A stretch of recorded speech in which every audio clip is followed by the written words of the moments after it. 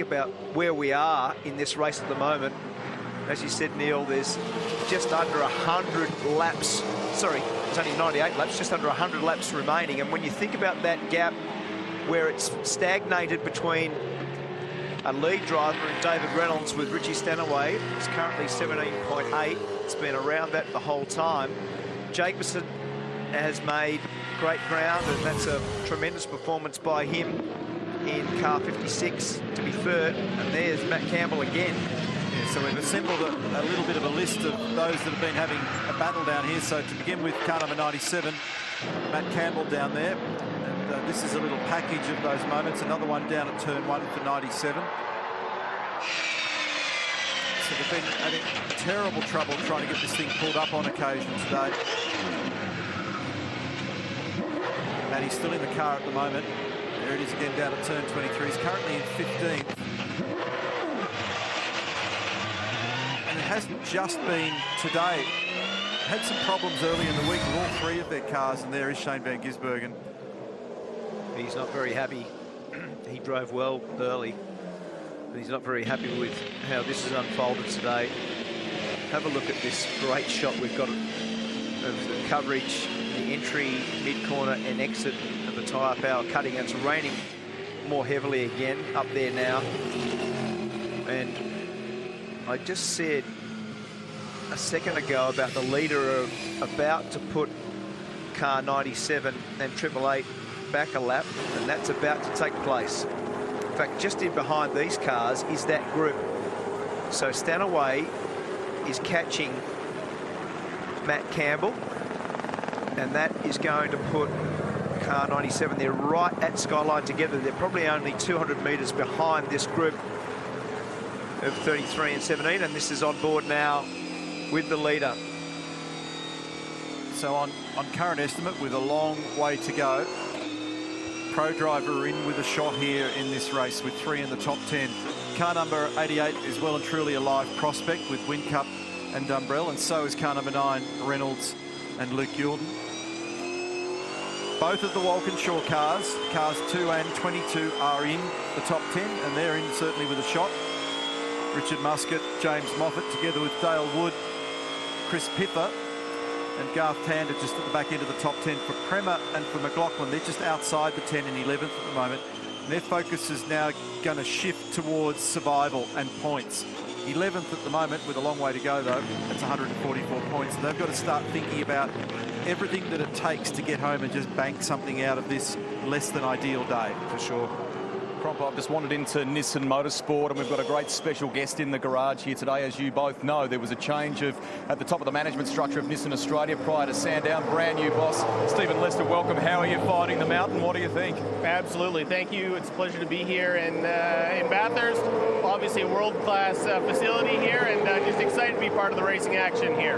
The Kelly brothers run a very good operation here. It's a massive undertaking, but they run a very good ship, don't they? Absolutely. The activations are completely impressive that Nissan is carrying out over the course of the weekend, and it's been challenging weather-wise today, but the fan enthusiasm is completely impressive. Really excited that you're here for your Bathurst debut, but motorsport's not necessarily a new thing for you, though, is it? No, absolutely not. I've been fortunate in my career to have lots of access to various motorsport events as well as F1 programs around the world, so really excited to be here. It's fantastic to have you. Welcome. Enjoy the great race. Thanks so much. Pleasure. Cheers. There's a critical moment in the background. Thanks for the update, Rusty. Because Richie Stanaway has now cleared Matt Campbell, car number 97, putting him a lap down. So that boxes in that car, makes it much harder. As I say, there's different sequences unfolding in fuel loads and where drivers are at the moment. It's a little bit early to start to get too carried away about what it all means. Look at that up on the top left-hand corner of your screen, lap 66 of 161.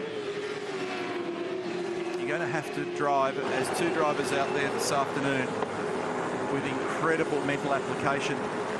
Nothing like the physicality of what it's like in the drive, but at the end of this day, the drivers will be completely wiped out from the concentration required to drive around on eggshells for the whole afternoon. 100%. It's more fatiguing sometimes, these sorts of races, because you're on the verge of crashing pretty much every corner. So you've got hold of the wheel tight, you're trying to minimise those inputs and trying to keep the thing off the fence. You can just see Matty Campbell sliding everywhere. That car is a very difficult, twitchy car to drive. I've seen him off the road a lot. So far, he's been able to do it in a couple of the zones that haven't been too problematic. But up here, if you have a big moment, like there, if you get that white line on the exit of Reed Park before McPhillamy, you'll feed yourself in the right-hand wall very quickly. So as you said, Neil, these races are mentally draining, and the fatigue factor often plays a part in minimising those mistakes, as Richie Stenaway just makes the corner, and you can just tell almost every time that Watch your entry speed, mate. Watch your entry speed. we're about to have a little pit stop here.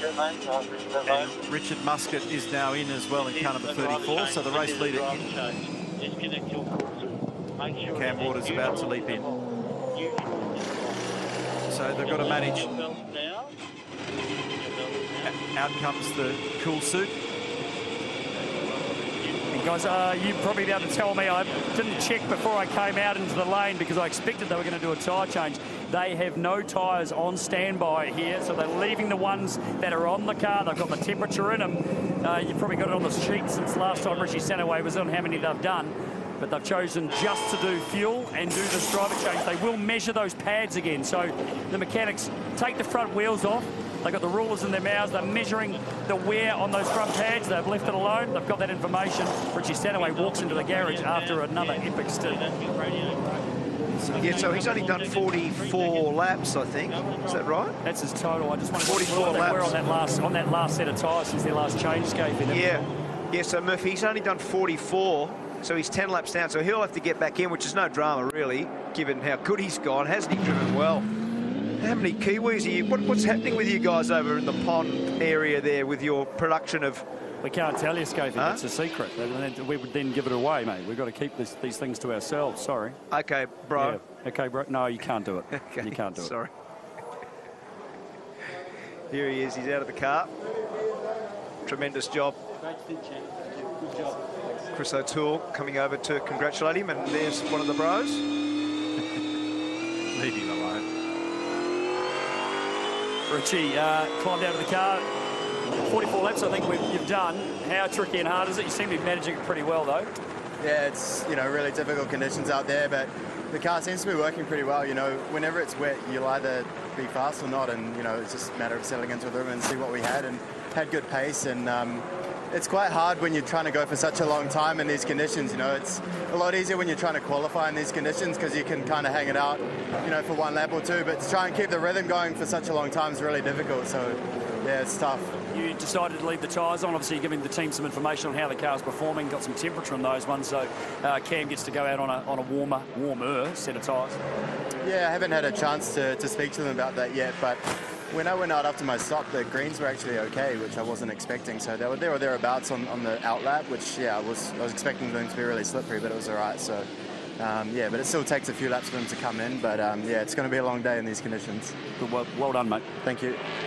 So by my reckoning, he only did 18 laps in that last stint, Richie Stanaway.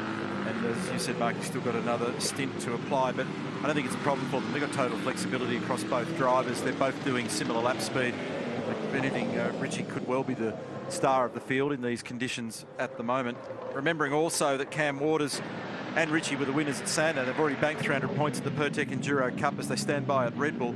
Cameron's 9th in the championship. They could be staring at another 300 points today on the evidence of the run they're having so far. Shane's getting ready to come in to car number 97. Matty Campbell will leap out. There's the detail on the back of the pit board that you hear them reciting on the radio. So this is important that this stop gets them back out in front of Stanaway to stay on the lead lap, because that lap, remember, evolved just before these stops. They were put back a lap before. So when Waters comes by, where will Van Gisbergen be? This is critical. So this will be interesting to see where Van Gisbergen lands. He's gone by. He's gone. So this is big time for them. They're in plenty of trouble now. Yeah, they're a lap down. Yeah. litres miles up the road. So right now, car number 9's almost at McPhillamy. Car number 97's only just departed the lane. Halfway up Mountain Straight. Car number 20 in process. Jack LeBrock, Todd Kelly. Blackwood's Express Camp Cat the view.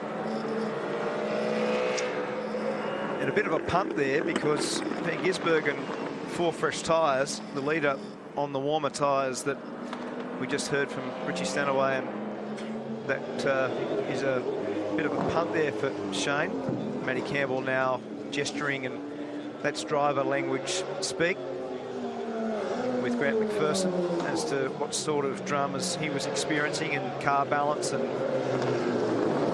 all kinds, because he's all things, yeah. Very difficult stint. Unfortunately, he's been down the road many times at turn 23, the last corner. Total fuel range in that stint. That's what we saw before with Stanaway. So this is just prior to David coming in. We caught the back end of this shot. I wondered what was going on there, but now I understand because it was a pit stop coming up. So he's uncoupled the driver cool suit there from the dry ice box that was on the left.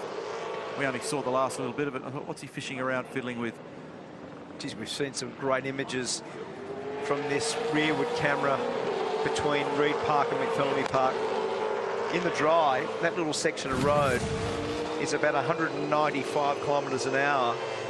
In the rain, it'll be about 30 to 40k slower, but it's so slippery, and there's a white line there that you have to be so careful of. This is the zone that I was talking about right now.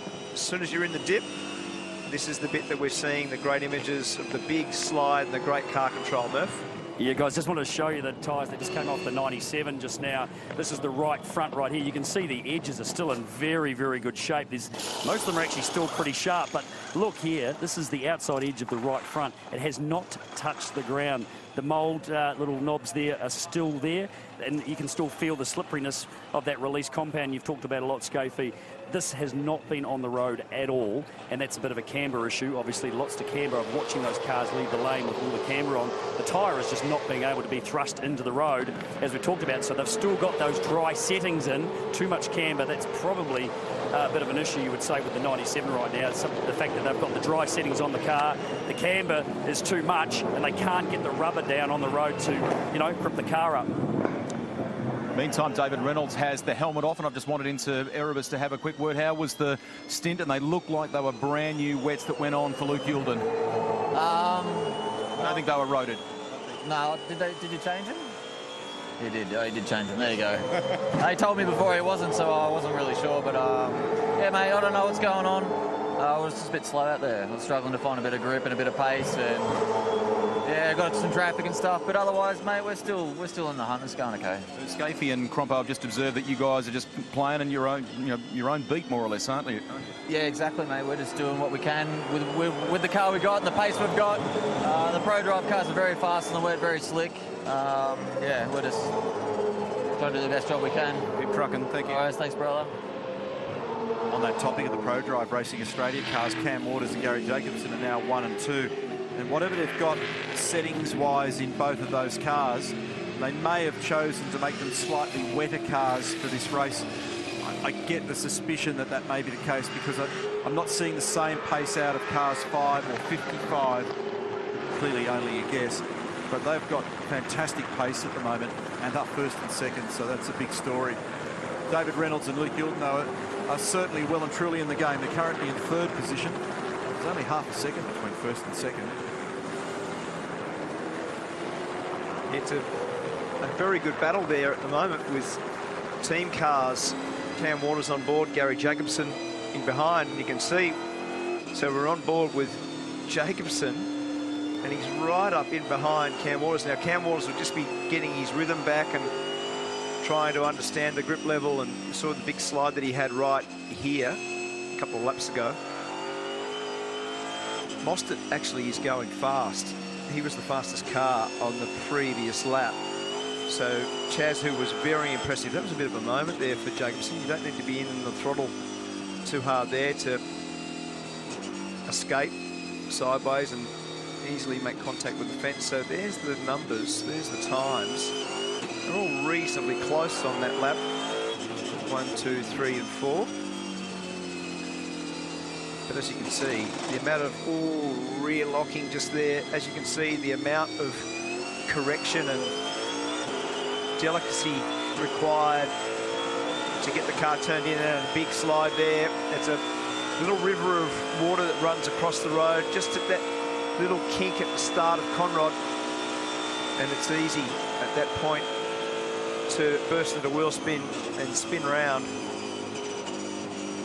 Ooh, he's right on the edge here at the moment, Gary Jacobson. Some of these images are frightening me a little bit, so he's driving it right up to and slightly over the edge, but clearly got lots of confidence in the car, so he feels he can get away with it at the moment. He's pushing very hard. It's exactly half a second. This is the battle for the lead of the race. They're both from Pro Drive Racing Australia, but very different colours. Monster Energy, Ford Falcon, the leader of Cam Waters. Gary Jacobson in the Mega Fuels entry, sharing it with Jason Bright. He's quick out there at the moment. Right on him.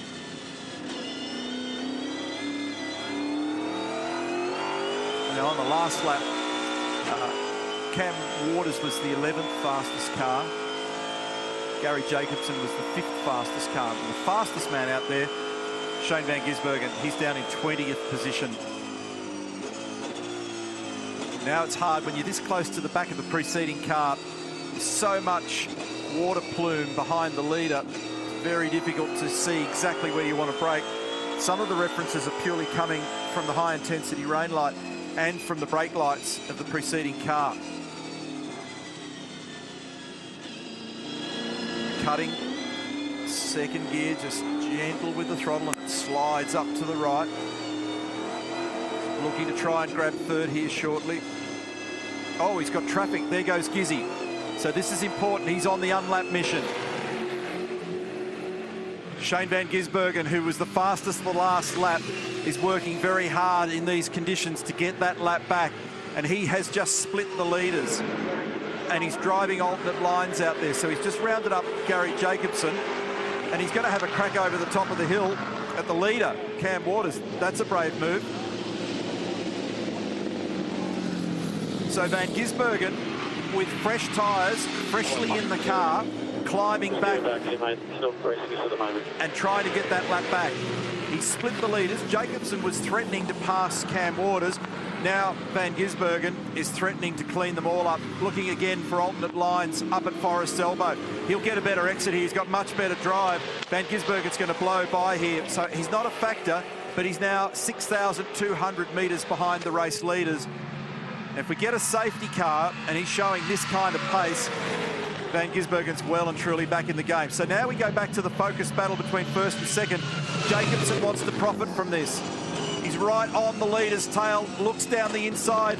Is there any grip to be able to pull it up? Cleanly done.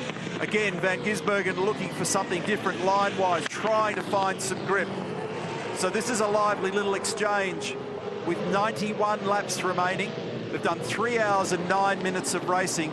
We've got Pro Drive Racing Australia cars 1 and 2, and now a rookie, Gary Jacobson, is leading this race in the Mega Fuels entry car number 56, displacing Cam Waters, who doesn't look quite as comfortable right at the moment. So last time through, Waters was the 19th fastest car. And it was actually James Courtney that was quick on the last lap. Mark Scope just made a quick pit stop. You came back at a good time. It was great. Because van Gisbergen has got all that time back that he lost.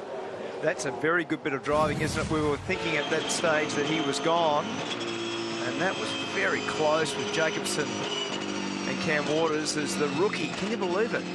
First time. And you can see that van Gisbergen only just out of the road. You were probably giving him a little compliment about trying to find a new line. I think his new line was not necessarily deliberate. He found that line as a consequence of battling to stop. But he is now on a totally different line in the braking area for the final corner. And let's have a look at his speed, because you can see the gap there that he's got over the others. But have a look at the gap over Cam Waters. They've both got a massive gap now over Cam. The advantage that Gary's got in particular is that he's been out there soaking in it. Yep. For Cam, it's a new experience. Having said that, van Gisbergen's only just climbed in his car, but maybe they've done something settings-wise, changed the incoming tyre pressures that Shane's hooked up at the moment. But It's a big, long, tall order to now get all the way back around that circuit and get back in touch with the leaders who are also in this same shot. Absolutely. Jacobs. Now, I asked them about the settings on these cars and where they were at. The 55 has actually got probably the least amount of camber on out of all of them. And if you look at the lap times for Chaz Moss at the moment, he is by far the fastest car out there. But I think ProDrive have done a good job of maybe reducing some of the numbers when it comes to the camber, and they've got a very, very fast package at the moment. The last lap order for Moss, he was the second quickest. The fastest car was Van Gisbergen. But I've been keeping an eye on Mozzie. He's currently in 9th place. He's on the lead lap. He's a minute and 40 seconds away from the lead. So he's got a lot of work to do. Car number 22, James Courtney, in as well from 6th position. There was a wild manoeuvre on Warren Luff up the top of the hill.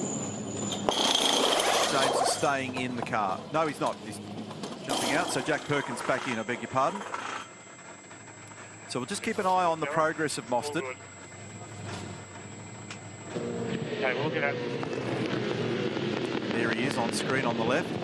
As they come into the lane, car number 33, Garth Tander, together with Lee Holdsworth, who's had a good stint. This car's fast at the moment. It's trading fastest laps with Shane Van Gisbergen. So the last lap for him was 2:37.6. It's a minute 42 from the lead. And I'm just looking for where car 55 sat in the order. Last lap order was 7th fastest for him. But again, it was still Van Gisbergen that was the quickest on the last lap. Gary Jacobson, you just walked into the garage with a rock star reception, and to quote your Super 2 car, nice, Gary. Yeah, no, it is great to get the respect from the team, but look, I'm still fully focused. I got one more stint to do, so it's been great. My first ever Bathurst debut has gone off to a pretty cool start, but it's such a long day, and I just can't help but not let myself get too ahead of myself. I just want to keep focused and finish the job. So a little bit of a disappointing Sandown result for me. So I was really keen to do a better job to repay Mega and ProDrive for selecting me as a co-driver. But yeah, good start. Just how difficult was it out there, and pretty nice dice towards the end of that stint as well with your teammate? Yeah, super difficult. Like every pass I did, I wanted to make sure I was 100% right, and I don't know if it was Richie or Cam in there, but we got a lot of mutual respect for each other as teammates. So didn't want to do the move until I stuck it properly. So really intense though, like every single corner. This place can bite you in the dry, and in the wet it is so much harder again. So I think some of the speedway experience in the off-season in the sprint car with GW Racing has really paid dividends, actually. I think you're going about it absolutely the right way. Congratulations at the moment. Thanks. When you get your leg fixed, we're going to go for a pedal. Okay, thanks, Gary. Yeah, well done, Gary. That's been an excellent drive for him this afternoon. Still a lot of work to come. As he said, keeping the lid on it. So a little moment down here on the replay at the end of turn 1 for Cam Waters. The wide line, got it pulled up, managed to scramble around, maybe lost a tiny little bit of time, half a second to a second in the process. He had some onboards there before. Here's the shot looking over Cam's shoulder. Jason Bright as well, who had a lot of wheel spin with that new tyre set on his car. So he's the leader of the race with a 25-second gap now. And one of the things when you're looking at the lap times across the field, Van Gisbergen on the last lap was 2.5 to 3 seconds faster than them all. He did a 34.6 on the last lap. Everyone else is doing 37s and 38s. So he has made a considerable amount of ground. And now Steve Richards is also trying to unravel that lap. That's the critical part for him, because prior he was a full lap down, so he'd be doing the same thing, trying to unlap himself. Just wondering what they may have changed for Shane, or is it just something as simple as pressures?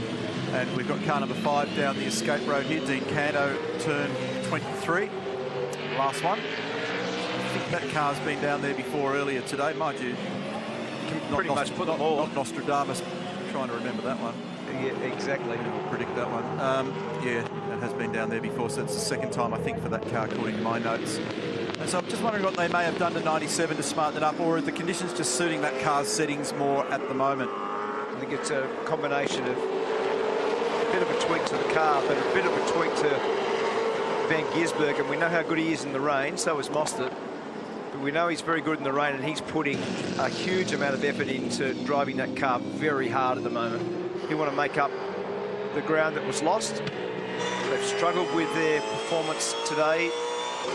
Matty Campbell had a very difficult assignment for the young 22-year-old, and one of the most treacherous days that we've seen at Mount Panorama.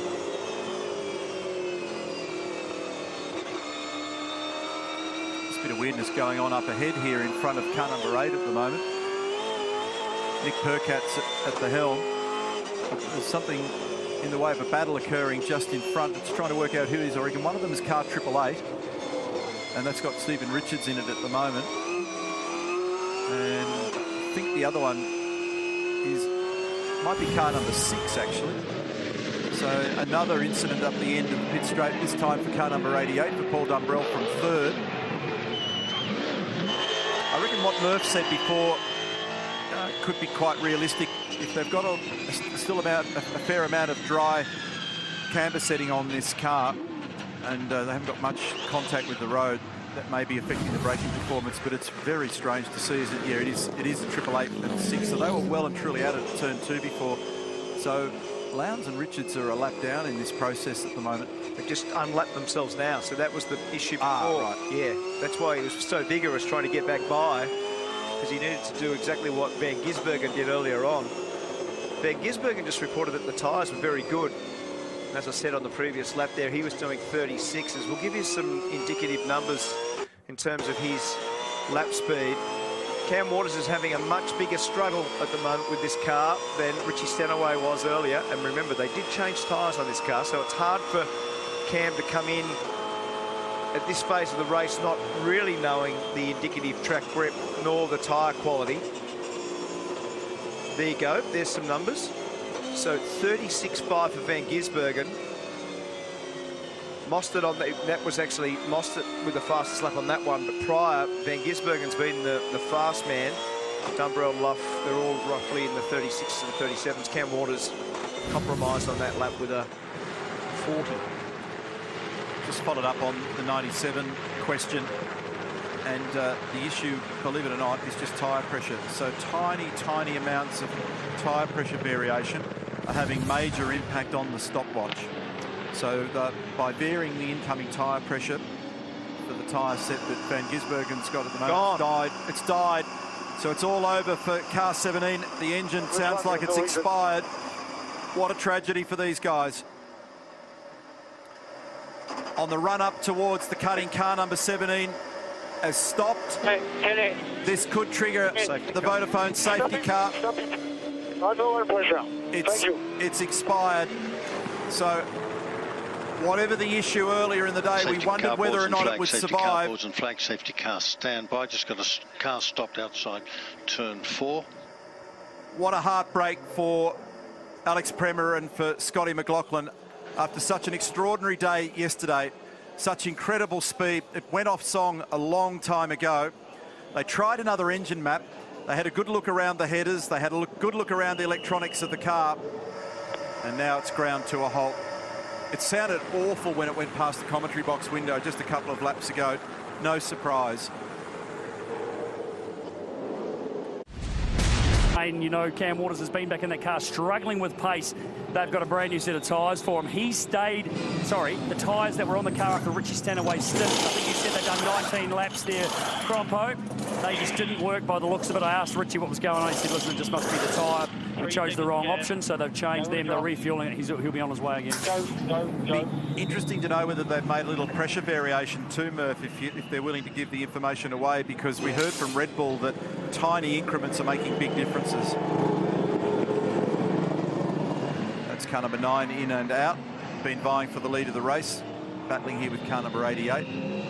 Paul Dumbrell and Luke Youlden in those cars at the moment. Now, they change drivers just then, or did they leave Luke in? They have left Luke in. So what this has done for Van Gisbergen is brought him right back into the picture. That's what I said before, that even though he was a lap behind, the pace that he's showing, if the field compresses, he'll be a real threat. So will Mostert. That's right. So once he got by, once he made the pass on car 6 on Cam Waters, once he made that pass and he pressed on, he's currently 12th.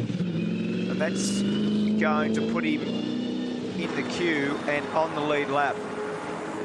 So we've just got to organise ourselves now as to what that's done from a strategic standpoint, the way that this is going to unfold. And as you said, have a look at the amount of camber on that car there. You can see why the front of those cars would be difficult to make the car pull up under brakes and get the car turned. Half the tyre is off the ground. Rusty? The legend Dick Johnson just having a word a moment ago with Scotty McLaughlin, someone who knows well about the highs and lows of this game. How do you feel? That's a tough one. Yeah, it's pretty hard, but you know, we were battling anyway. You know, we were struggling there, but to all our fans, our sponsors, Shelby Power, it's tough, but you know, we've still got one car there left, and cheer on Fabs to the end. You've got the headsets off, so I'm not sure if you know the answer, but Scafie and Crompo have been worried about oil at that part of the track. Has it fully let go? Is that what's happened? I'm not sure. I just said that you lost oil pressure. There was no smoke or anything, but yeah, it could have just dropped something, but yeah, until we get it back or whatever. I think we're pretty done, so yeah, unfortunately. Heartbreak for this guy, record-breaking lap yesterday, and full credit to him. He's just gone around and seen every member of the team. Hard luck. No, thanks, cheers. And the final Pro Drive car has made it to the lane. Dean Kenzo and Mark Winterbottom just putting fuel in. All other 3 Pro Drive cars have been in. The 6, as we saw, obviously put tyres on. The other 3 just getting fuel in there at the moment. Cam Waters is our race leader. He has been picked up by the Vodafone safety car. It's our first safety car, believe it or not, of the day. We've got 85 laps remaining. Order is Cam Waters, Ford Falcon, Luke Youlden, Holden Commodore, and then a string of Commodores, Youlden, Dumbrell, Luff and Perkins, and then Bright's back in 56 now after that stunning stint from Gary Jacobson. Chaz Mostert is up in 7th. Van Gisbergen is 8th. Golding is 9th. Coulthard is 10th. Congestion down here in the lane. What's going on with 18? Can't get it restarted. Parked awkwardly there at 45, having to take it back into position. So watch out for 7 and 8 as in positions in this race now. Mark Mostert and Van Gisbergen on the end of the train as they try and refire the Preston Hire car. Remember, they had electrical trouble a couple of laps into the race last year and had to retire. What's going on here? I'm still struggling to fire it, are they?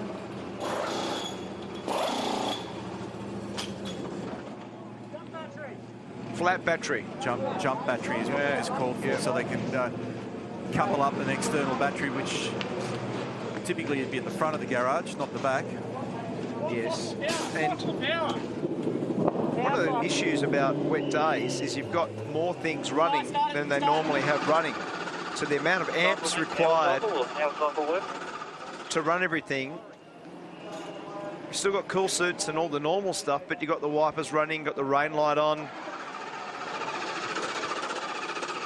Power cycle, mate. Do we want to try power cycle? Switch everything off and switch everything on. So they're just trying to determine what electrical issue is unfolding here. It sounded like straight away that it was a lack of voltage, which... You power cycle, mate. Switch it off. Switch it off. Switch it off. They need to take the... They're asking for the master to go off, but there's some conjecture in the crew there. Lucky it's a safety car. This would have put them a lap behind. It sounds more like it might... No, it's still not going to light up. Yeah, let's get it in the garage, guys, and get some go. Now, if they bring it into the garage, they can have more people work on it. They don't... at the moment, they're compromised when they're half stranded in the lane, so they need to bring it into the garage, and they've just dropped a lap in that process now. So that's a shame, because Lee's actually done a very good stint. He just soldiered on, and he's talked earlier in the week about that car not being particularly nice to drive, but they've done a very nice job today, both of them. Carl Reindler as well. That's the scene as the safety car grabs the field heading up Mountain Straight. Unfortunately for Preston Hire Racing, after the stop, the car stalled and they weren't able to restart. They brought the jump battery out, thinking it may have required an extra bit of power to get it started. By bringing it into the garage, more people can work on it. So I see the laptop there. They'll try and diagnose what the issue is, keep you updated with what's happening there for both Carl Reindler and Lee Holdsworth. Jeff Grech supervising. There's Lee Holdsworth, the primary driver in that car. He's done a ripping job today. And you can tell by the look on his face that less than thrilled about what's happening. So Waters, Youlden, Dumbrell, Luff, Perkins, Bright, Mostert, Van Gisbergen, Golding and Coulthard. So a big spread of teams still well and truly involved in this one. It's a seesaw battle involving ProDrive Racing Australia, Erebus, 888 Race Engineering and Walkinshaw Racing. They've all got good operators at the sharp end of town. And now the field's compressed. So that makes it a mouth-watering prospect that we see a charge from Mostert and... Now, lights out, accelerate away from the field. They've earned an opportunity to be at or near the front of this thing. But unfortunately, they've got some problems right now. So this is going to energise things. But safety cars tend to breed safety cars. The whole field is now compressed. Focus very carefully on 7th and 8th in the queue. Mostert and Van Gisbergen have been lightning fast in this stint. Cam Waters has changed tyres. He's been having a bit of a battle. Luke Yulden's in car number 9. So it's a mix of primary and co-drivers. So primary driver Waters, co-driver Yulden, Dumbrell, Luff and Perkins. Primary driver Bright, primary driver Mostert and Van Gisbergen. Co-driver Golding, primary driver Coulthard. That's the top 10. The safety car lights are out. We will get a restart this time round. They're under the control of Cam Waters, who does this regularly as a part of the championship season.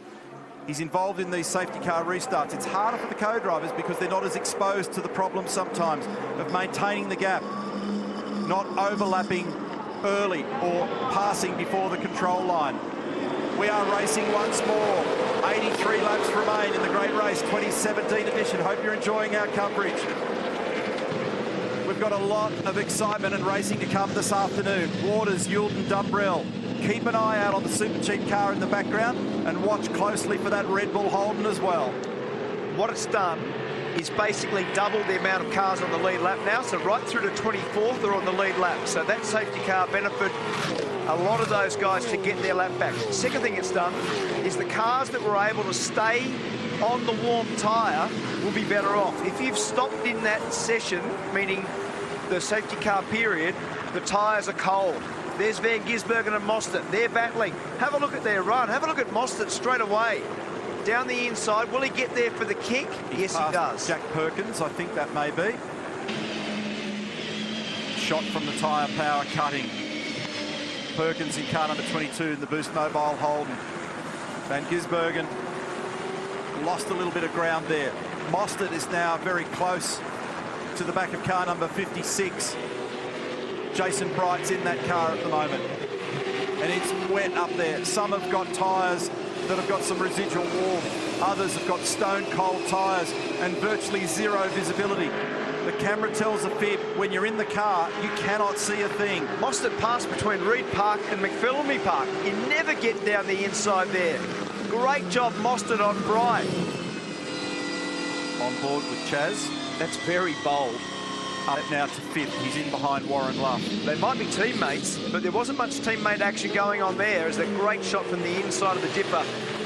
So Mostert will now try to set up this next pass, which is Warren Luff, and he does. Van Gisbergen's having a sniff down the inside, and I think he's got Perkins down at the elbow at turn 18. He didn't quite get it done. I think the gap diminished there.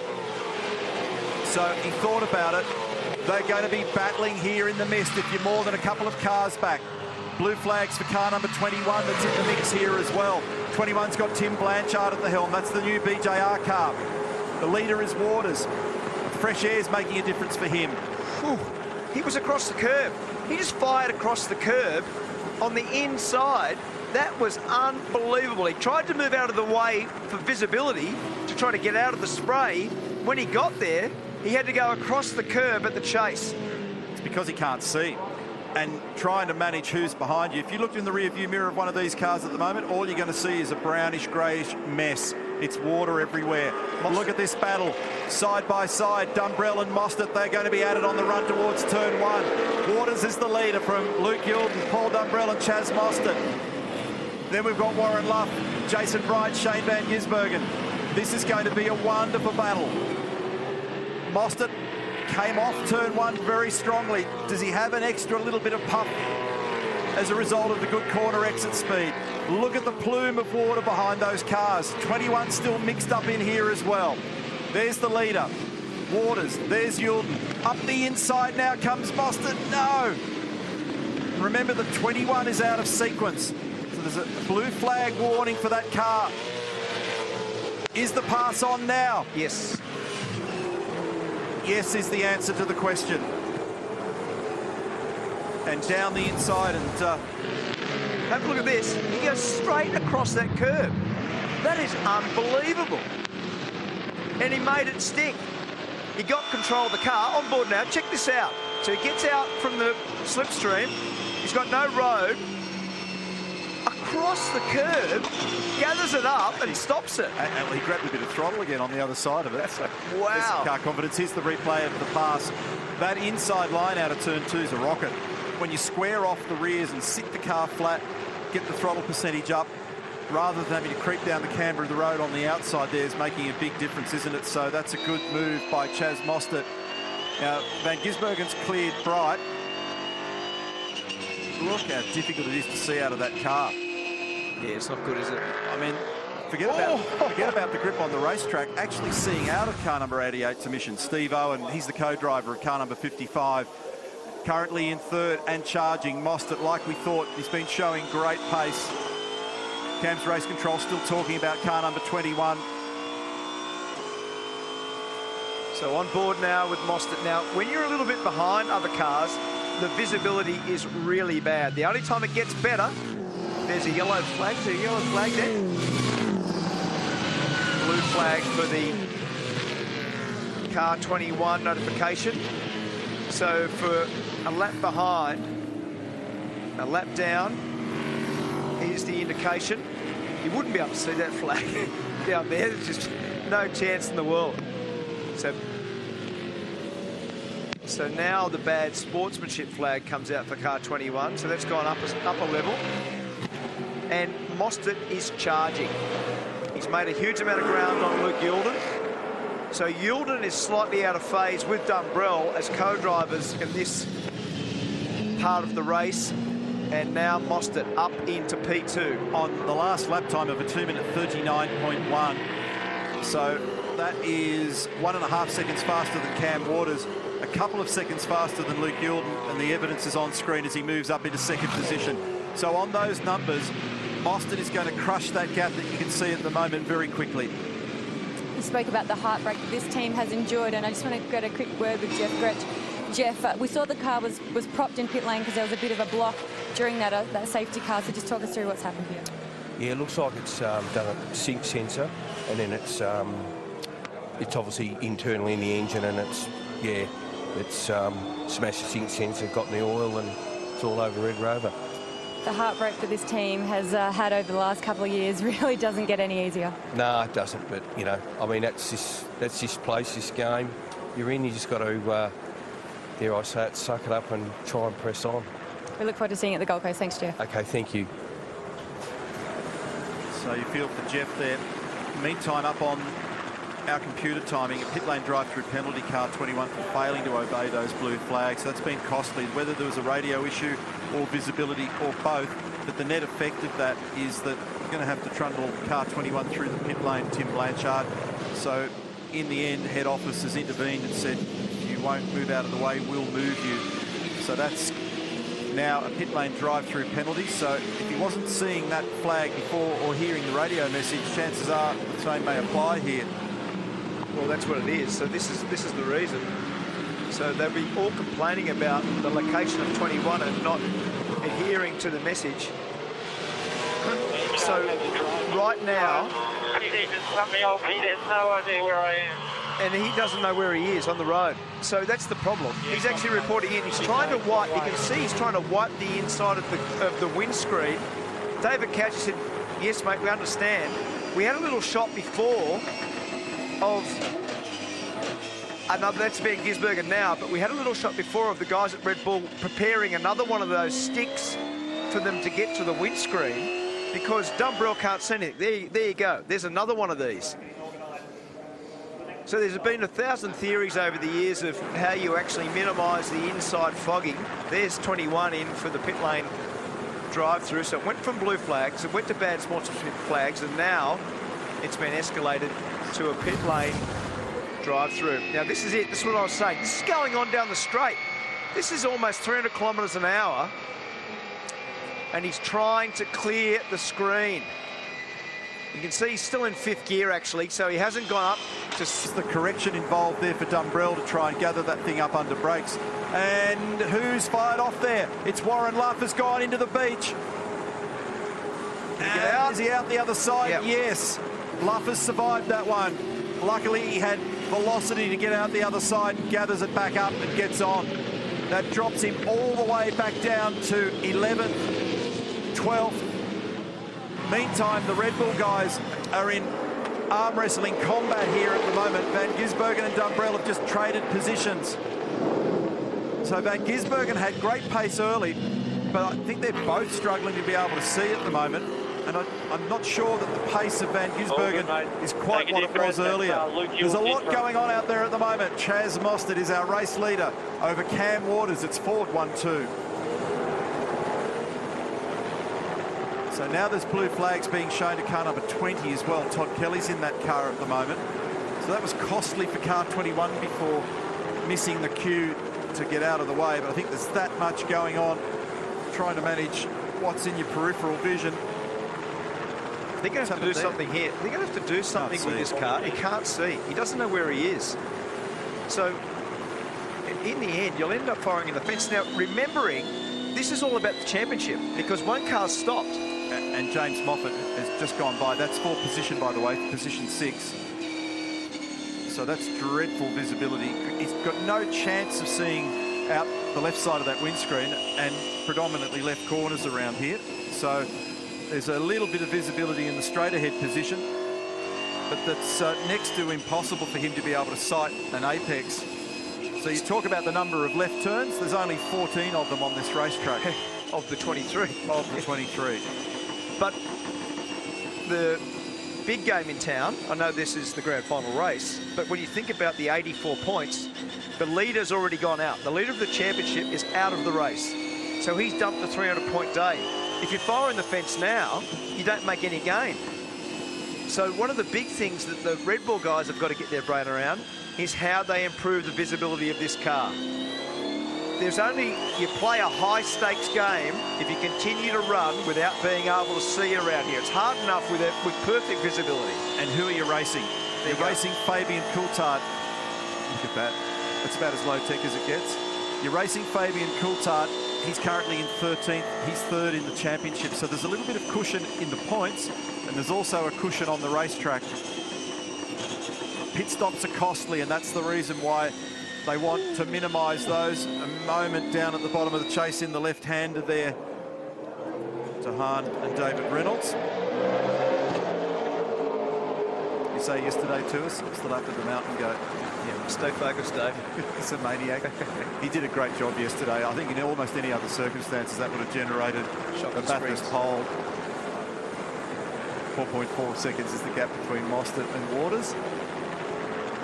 8.7 seconds covers the top 3. It's a misty scene over the top of Mount Panorama, 2,850 feet above sea level, and we're almost in the base of the cloud here at the moment. Jamie Whincup, he's getting ready to get on board. Paul Dumbrell's currently in 6th. They're deeply compromised with visibility out of the Red Bull Holden Racing Team car number 88. And provisionally, Whincup goes back into the championship lead based on where that car sits in the field at the moment. But Mark Scaife's point is if it ends up in the wall, then you neutralise the big gain that you've just been given by Shell V-Power Racing. So they have to consider what to do with that screen. I don't know that they've got too many options.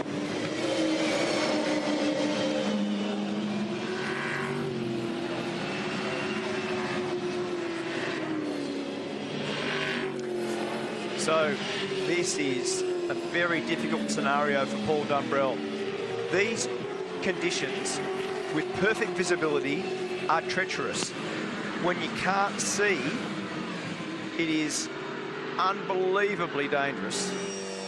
And when we've taken the onboard shot now on regular occasion with Paul Dumbrell, he's got a stick with some material on the end trying to clear the inside fog on the screen.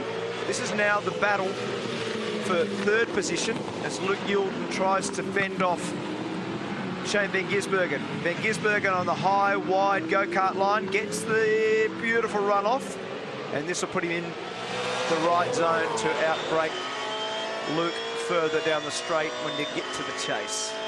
Roland Dane said to me recently, he was talking about the theory of what you use to clear the fog on the screens. And there's all sorts of theories, you know, white potato skins and detergent and Coke, all sorts of things. So he was only discussing that with me a week or so back, as now Van Gisbergen makes the move down the inside of Luke Youlden. So, yes, Shane does have pace, but he needs to be able to uncork it, and he needs to be able to see. But I don't think he's got quite the same problems as they have in car number 88. This is the view now from Luke Youlden's car.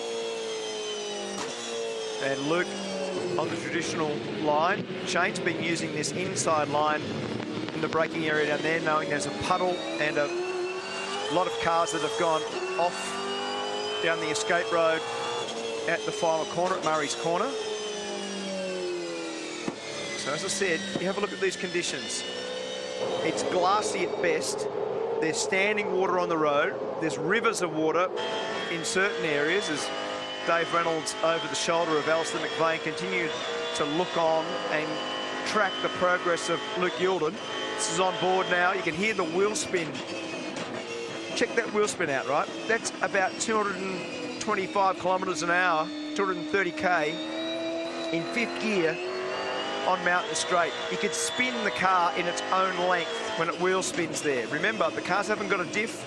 They've got a spool differential, so both rear wheels do the same speed. So as soon as you've lost rear adhesion, both wheels do the same thing. On board now, this is Jack Perkins. One of the things that's not helping the cause at the moment is there's just no breeze out there to move any of the water away. Replay of Jack on the outside at Forest Elbow. A little bit of contact there. Just wiped the left front corner of the Holden on the back end of the Valvoline car, the Wilson security car. So that was an awkward moment for him. You know, I just had a look a moment ago. We've only had just under 4 millimetres of rain. The problem is we're just hanging in it. We're just sitting in this cloud here at the moment. So it's not a huge amount of water, but it doesn't look like that on the racetrack, does it? It's good for the farmers. Excellent.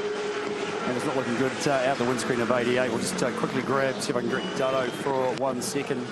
He's just on the radio at the moment, doing some chat. But they've got another squeegee over there to hand to whoever's getting in 88 next. The 97's not too much better, but looking at some of those other windscreens, how clear a lot of the other guys are, they've clearly got a bit of a unique issue going on in the two cars. He's still talking here, guys, so I might just leave him to it for now, and I'll get some information and pass it back to you. Yeah, I think, Murph, the stick that we saw being prepared was another one of the squeegee style arrangements that we're seeing Paul Dumbrell use. But you can't drive down the straight. You saw it before, it was bursting into wheel spin. He was trying to get from 5th gear to 6th gear, and you've got the stick in one hand and the driving duties being conducted with his left hand. It was just very precarious, and clearly when your visibility is bad as off goes car 12, and that's a big one. It's the 3rd time, isn't it? 3rd in the championship, so that's the... But he's been off the road a couple of times down here. You've been tracking the offs, which we were using the gate post method. Where are you? How many have you got? Yeah, he's been down the escape road at 23 down at the last corner before. Yeah. So I'll just add Chase, C-H-A-S-E. Good work. That one out. So he is, as you said, 3rd in the championship. Currently 161 points adrift of Scott McLaughlin. Now remember, big understeer, massive understeer. Car 97. Now there's so many people reporting on completely fogged up. That was Will Davison, I think. Is Will Davison on board now? Yeah, it was Will that said that. You can't see at all.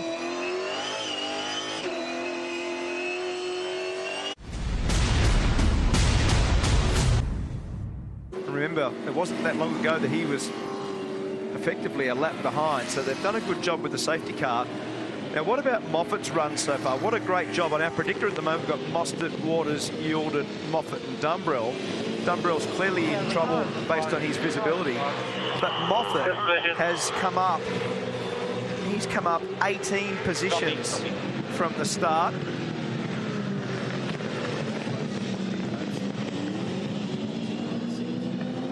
terms of speed, Mostert was fastest again on the last lap. So I just looked at when the fuel window closes for Van Gisbergen when you raised that point there, Mark, and on numbers that we've got here, it's got to be in by lap 96 or he's out of fuel. So that's still 10 away. Let's go to Rusty. I just wanted into Techno Autosports and had a word to Adrian Burgess just in relation to Will Davison and what he's been saying on the radio about visibility. He is not running, even though they share a garage with Craig Lowndes' crew next door and so on. They are not running one of those squeaky systems. So Will is just having to grin and bear it at the moment. But visibility is an issue for him right now. I think it's becoming a big talking point for everybody. And that's Adrian Burgess with his back to us there, also in the garage at Techno Autosports.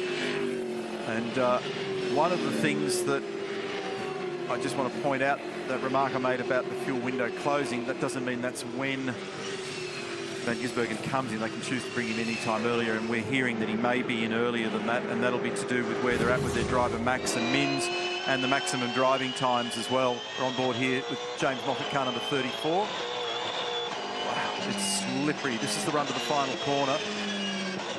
He's flying at the moment, Moffat.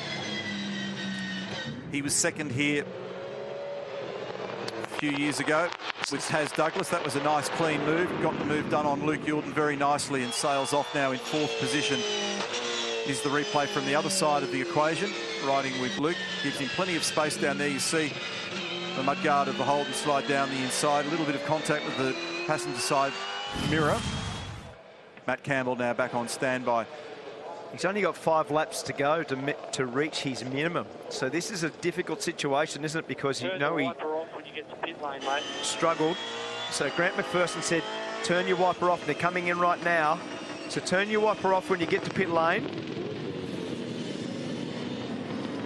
This is for voltage as the engine speed is low. You want to minimise the amount of amperage that you're overall using, and they want to be able to do the tear off at the same time.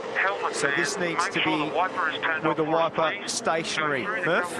Yeah, boys, just spoke to Grant McPherson. Clearly, obviously, the cars are all sealed up. I think the car might be too sealed up. There's no airflow going through there. There's moisture everywhere. There could be water in the car. That's why they do try and keep the boots and everything dry on the driver. And it's condensating, obviously, with the temperature that's still being generated through the floor into the car.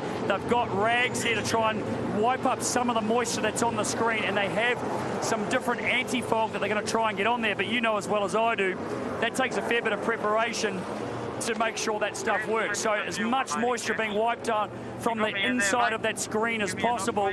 And then they've got some wipes there with that anti-fog. They've got a squeegee on the end of a stick that they've put inside that car. They've taken the one out that Shane Van Gisbergen had. He's on his way. There was no tyre change, just fuel for Matt Campbell. Hey, Murph, while you were talking, there's a kangaroo on Mountain Straight and the safety car's been called. So there you go. We've just got a shot of it right now. So Skippy's made his annual appearance.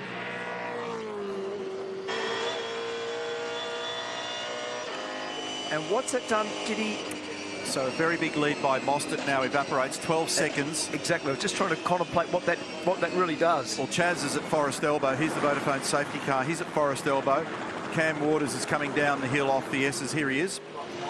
And the rest of them are in varying ways over the top of the hill. And number 97 is heading out of the cutting. He's last in the queue. So this is Cam Waters. That gives you an idea of the margin. And all that will disappear now. So 12 seconds, the cushion that's been earned with that great pace of Chaz Mostert in that car now disappears back to 0. Second intervention of the Vodafone safety car. First one was when car number 17 expired on the run up towards the cutting. They've been suffering that engine problem for the majority of the day. And the second one, the scary prospect of the kangaroo on the circuit, which they need to manage. Now, this is the important story. Those who've cleared their stops and those who haven't. So 54 is the minimum. James Golding's done 55. Jack Perkins done 52. There's a whole bunch of drivers that are on the cusp of doing it. But David Wall's done 52. So we'll keep you up to speed with who's where. These guys are using the opportunity to come back in. And remember, they've got to clear the 7 minimum stop requirement as well. That's one of the other factors that's got to be taken into account. So driver change now. Steve Owen gets in. Race leader's car. Waters is in, Moffat's in, Yulden's in. So 4 leaders are all in. This is going to give Garth Tander a chance to drive right to the end. So we're forecasting a finish of roughly 6:15 with the current pace, and given how long the safety car is out, who knows. But in accordance with the regulations, now that Golding's completed his laps, Garth should be able to finish the last 3 hours of this. Yeah, because no more than 3.5 hours of continuous driving, and at the moment it's currently 3:15 local time. Projected race conclusion is 6:15. There's a small risk there, though. Yeah, there is. If you've got, I mean, we have had some pretty crazy safety car interventions over a period of time, but you have to burn up a fair bit more time before that became an issue. So everybody's reacted to this opportunity with the safety car.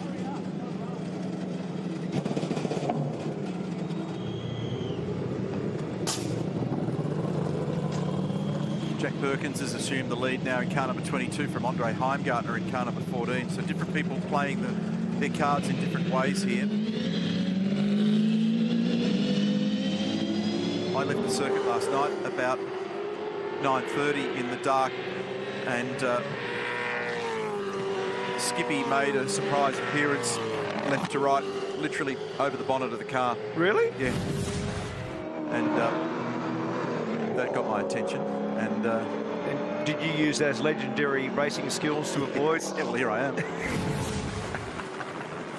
Boys, just a little theory on my part, looking at what's going on down here in the pit lane. Some driver changes. Steve Owen jumped back in the 55 to obviously get his minimum done. Cam Waters came in. He stayed in the car. He's done 44, I think. You'll probably be able to have that information in front of you. I think he's going to get his minimum done, and I reckon Richie Stanaway is going to be the one to finish in the 6 to the end of this race. I think you're right. That's exactly the number, Greg. 44 is the number at this point. So, as you said, there's a couple right on the cusp. Dumbrell's done 53. Russell 52. Where are we? Yeah, Golding for sure. So that's a good one for Garth, as we've already pointed out. So yeah, there's quite a lot of conjecture over here. So we're going to turn the Cam Waters, Richie Stanaway scenario over, and Richie's going to be the primary driver. So right at the back of the, well, I contemplated.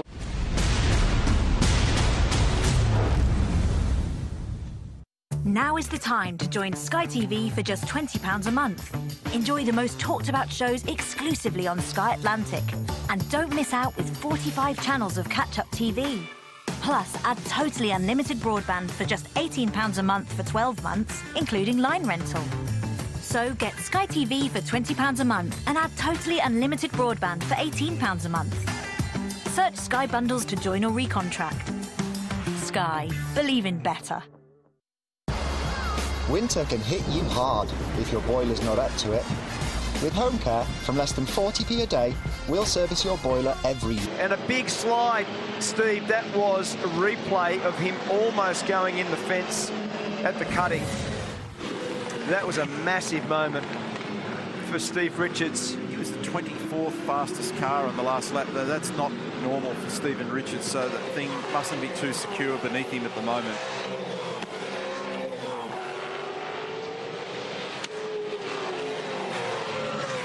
Golding right in behind. I'm just trying to see where he was getting that run, because it was right in behind. There you go. He was so close at the kink at the top of the straight on Paul Dumbrell.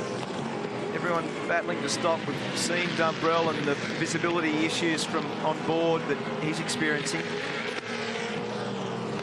I'm surprised by the lack of safety cars today. We haven't seen too many wet races here that's been wet for the whole day. In fact, I can't remember a complete day of rain. Do you think the John Goss, Kevin Bartlett race in 74 was wet all day? I can't remember. Oh, I think it was dry at the start from memory, from my foggy memory of the videotapes of that race. But you drove in that, didn't you? I did not. Oh, sorry. Now, back to the serious business of the car race. The majority of the co-drivers now go and have some, just get some chocolate into you or something. And looking at who's done what, if there was a safety car now, pretty much at the point where we can get the primary drivers in the car, there's a couple of anomalies, but most of them can get home as a primary driver in terms of dealing with that now. Change here with Richo out and Craig Lowndes wriggling in. Tyres are done. And can you get in and try and, can you get in and try and do that? Of the primary drivers that can do it now, just on all those maximum minimums, Tim Slade's in and he can go to the end. Not in terms of stops, he's still got to keep on putting fuel in the car and tyres, whatever, to meet the 7 requirement, 7 stop requirement, but Slade can do it from here. He's down in 18th position.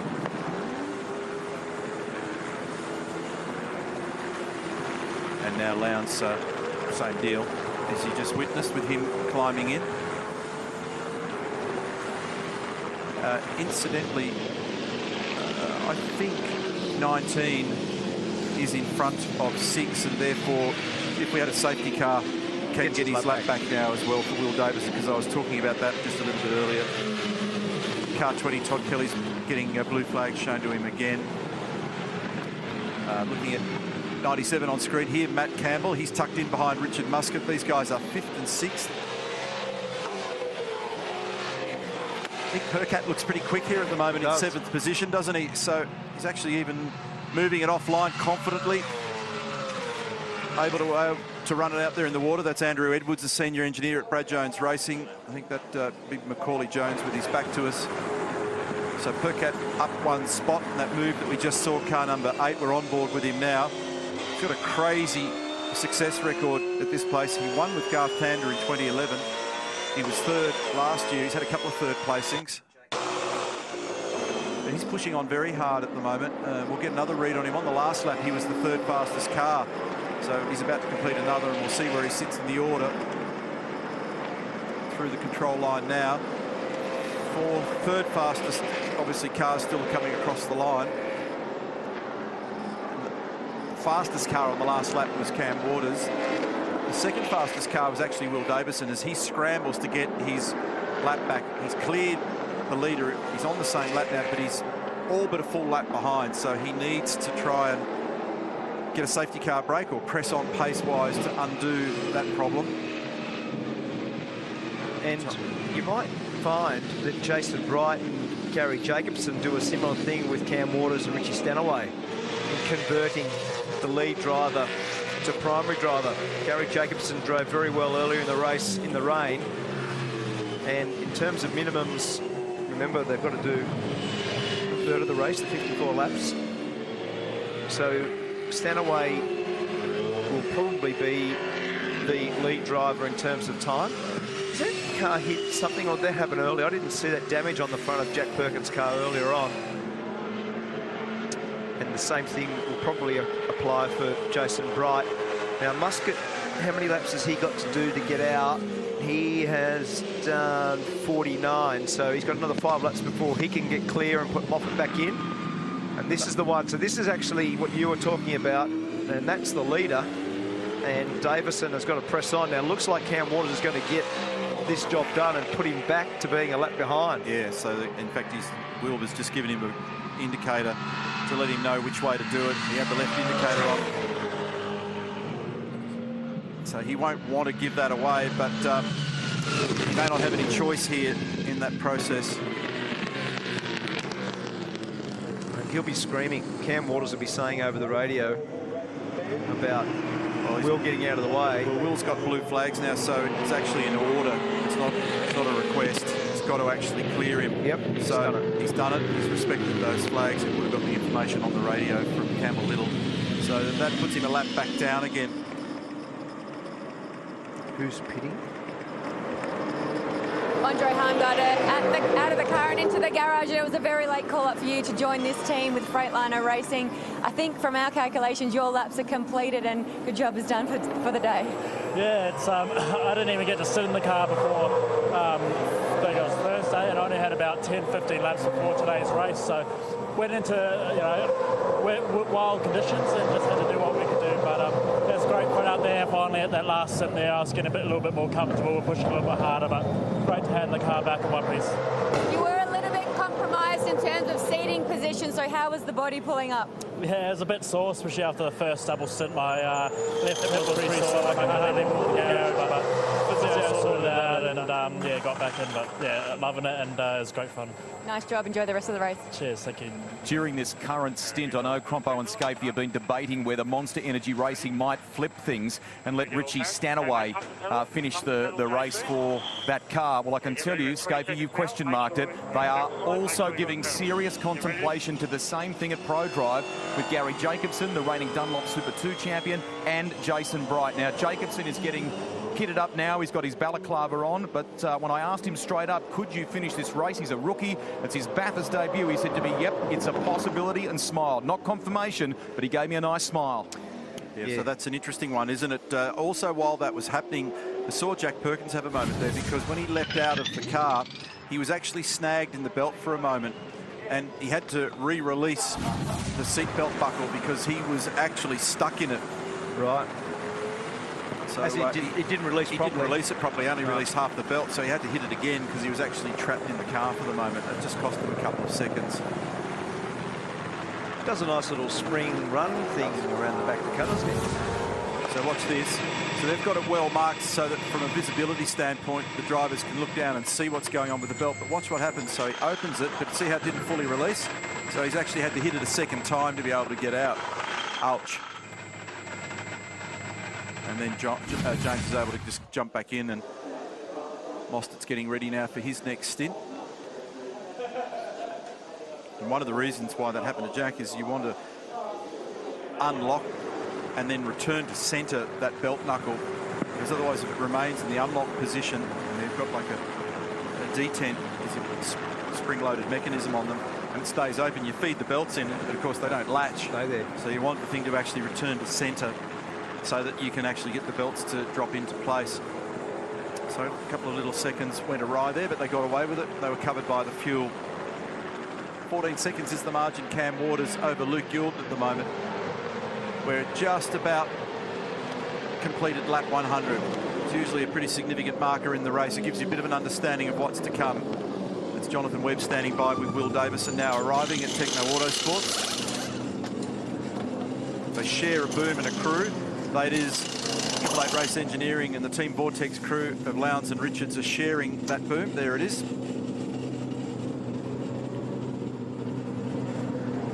Looking for fuel to come back up that vent line. That's assuming that they're filling to the brim. Sometimes it's a time stop.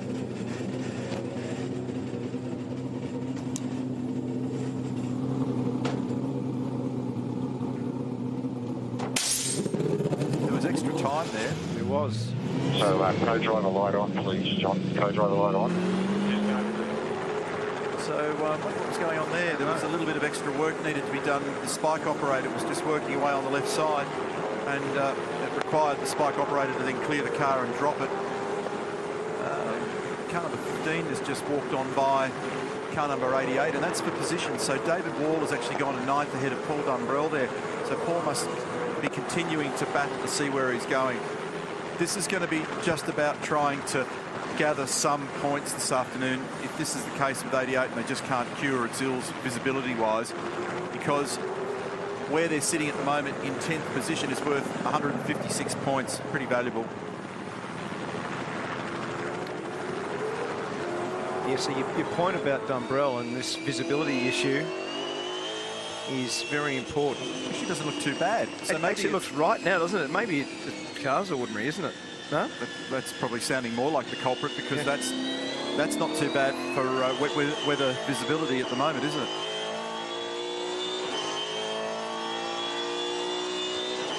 Let's have a bit of a look here, and by eavesdropping, we'll be able to see what Paul is dealing with.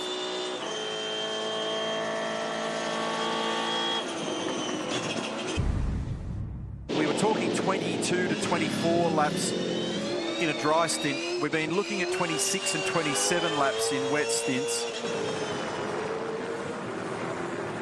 So we'll recalculate that critical lap, which will be the lap where you can fuel up and get home to the end of this race. Let you know what that is, and that's going to be key, because we're now starting to get towards that phase where we talk about the chess game to this point is about staying in touch, buying a ticket to the main game at the back end, the last 3 stints of the race. 3 or 4 stints of the race. You want to be somewhere in the top half dozen cars. Maybe you could afford to be in the 10. If you're out of the 10, it becomes a much harder task. And this is a great move down the inside by Nick Percat. So we reckon that the new number for that, based on the current numbers that we're seeing, is probably about lap 134, fueled to the end. But as always, it'll be a nail-biter, and it's going to depend on the level of wet. I mean, good luck trying to figure out that. I mean, if anything, at the moment, it's the first time we've actually seen something that looks like a groove for a long, long time. Garth Tander was right. Exactly.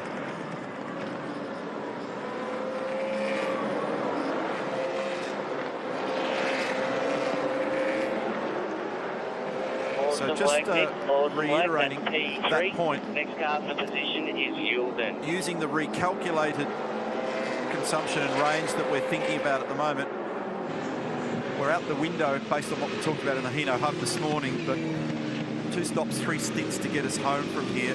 Lap 107 and lap 134. Now, if you can get to lap 134, you can get it gassed up and potentially get home. Here's the replay of Nick Percat down the left-hand side of car number 55, and that is for position number 3 over Steve Owen. And that is on the basis from lap 134 that it stayed something like it is at the moment. But the curiosity for me, and this is a little moment here because he's just gone out on cold, greasy tyres, Shane Van Gisbergen. He's down in 17th, and that's awkward. It's the replay on board now. Didn't get it stopped down here at Wriggle when it came out of the tram tracks. There's just that tiny little bit of evidence mark in a couple of spots where there's actually a groove appearing. It's a long way from dry, but it's best described as, in places, less wet. It's a very good way of explaining it. In fact, for Cam Waters, he's actually done his fastest second sector at the moment. So I just finished that sentence. About 2 seconds later, I was told that it's now raining again in pit lane. Oh, scrub all that. Right. But your point about the 134... Fast forward through that bit, folks. That's right. But your point about 134 is very much dependent upon what you said before about how wet it is. If you're currently talking about the condition that we've watched for most of the day, then 134 would be fine. I'm sure you get home, no drama from there. The problem is, if it's a little bit drier, and as I said, Cam Waters, he's actually showing his personal best to that second sector. So he's actually, in some ways, now starting to look for a bit of water on those tyres, getting out of the tracks, especially up pit straight there. He's moving it over and ensuring that those tyres stay cool. So that's an interesting change all of a sudden in the complexion of the race. We'll have a bit of a look at the margins here for you. There he goes, hunting the water that Mark was talking about. It's 19 seconds between Cam Waters and Luke Youlden. You're going to have to wait an eternity for Lukey to appear here in the Penrite car. Here he is, out of turn 1. Nick Percat is flying at the moment in position number 3. He's in the Brad Jones Racing Boost Mobile car. Then it's Steve Owen for Super Cheap Auto. Hasn't looked as comfortable in the wet today, has he? And then out of sequence is actually Todd Kelly in car number 20. So behind Owen, it's Muscat, then Bright, then Golding, then Wall. There's car 20. Todd's in that car. 34 is Muscat. 56 is Bright. 33 is Golding. 15 is Wall. Paul Dumbrella's in position number 9 in car number 88. Then we've got Warren Luff here in 02. Followed by Dean Canto. Been a little quieter in these conditions in that car today, haven't they? They're 11th. Then David Russell in 78 is 12th. Then a gap back to Dean Fiore here in car number 23. This is the Nissan Big 4 Holiday Parks on that car, new livery this weekend, 14th. Chris Pither is driving Dale Wood's car number 99, the Advam entry, GB galvanising for Erebus. And then we've got a bit of a gap back to Tim Slade. He's 16th. Freightliner Racing. And then the next in the queue will be Shane Van Gisbergen. Shane's in 17th. He had a little tour of the paddock at the Chase just a few moments ago. And he's got 1 minute and 21 seconds to find if he wants to be near the sharp end of this battle. Next, James Courtney, 18th. Followed then by Craig Lowndes. Alex Arullo was out of sequence there, and indeed so is Jonathan Webb, slightly out of sequence. that gives you a bit of an idea of where the majority of your favourite cars and drivers are in the field. 59 laps remaining. We've been racing for 4 hours and 39 minutes, and our projected finish time is New South Wales summertime 6:16. Critical lap. Well, we moved that from, we think, about 1:37, 1:39 this morning in the drive. We've moved it back. We think in these sorts of conditions, if you fill up, you'll probably get her home from lap 1:34. Entirely weather and track condition dependent. Boys, I just wanted to bring up that the combination of Waters and Stanaway and how they've been able to manipulate their strategy all day, because, as we referenced before, and Brad Wisherson gave me a bit of a wry sort of smile, Stanaway's obviously going to be in this car to the finish, but Cam Waters producing such incredible speed. He's pulled out that, I think it's, 25, 26 seconds now on Steve Owen. Chaz Mossop's getting ready to get back in that car, but having those two drivers where you can just switch and do whatever you want, because the speed that they both produce gives you that advantage, is having its day here at the moment again, like it did at Sandown for the Monster Energy number 6. Yeah, for sure. Look, there's no doubt about that, and that's actually a really big part of having the flexibility to be able to do that and convert lead driver to co-driver in the way that that's rolled out through the course of today. The guy that's doing a really good job at the moment is Nick Percat. Have a look at those gaps. He's closed this to Luke Yilden. Now, we know that we're comparing the co-driver with the lead driver, but Nick Percat's been very fast. On the last lap, he was the fastest car, and he's doing a really good job. So in real terms, he's actually 20 seconds from Cam Waters, who leads this race.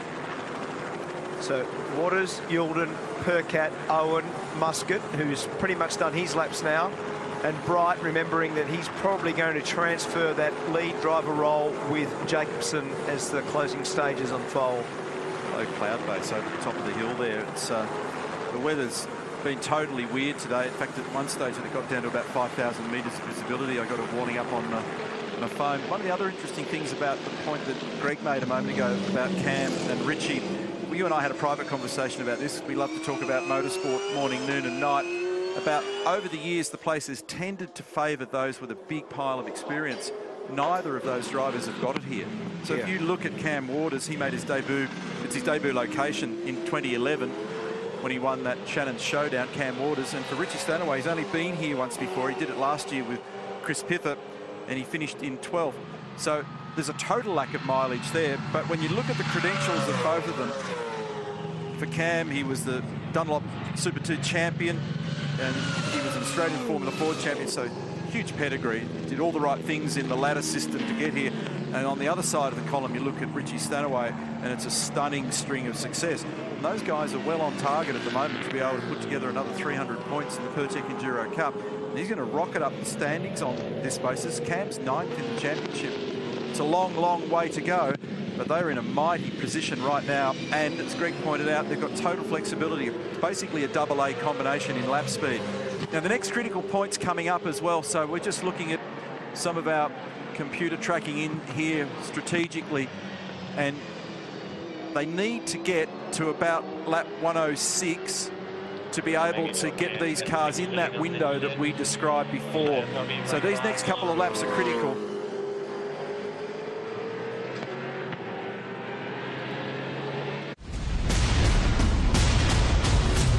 I think it's probably better to try to clear Luke Yilden and get out of harm's way. Luke runs a little bit wide at the left-hander of the chase. And he'll probably try to do the crisscross on the way out of the final corner here. So if you're just looking at this little battle here, at the same time, one eye on the radar on my phone, I'm not convinced that in the short term we don't actually end up with a drier track. And despite the talk about it getting heavier in the latter part of the afternoon, maybe that first wave of weather has gone through now.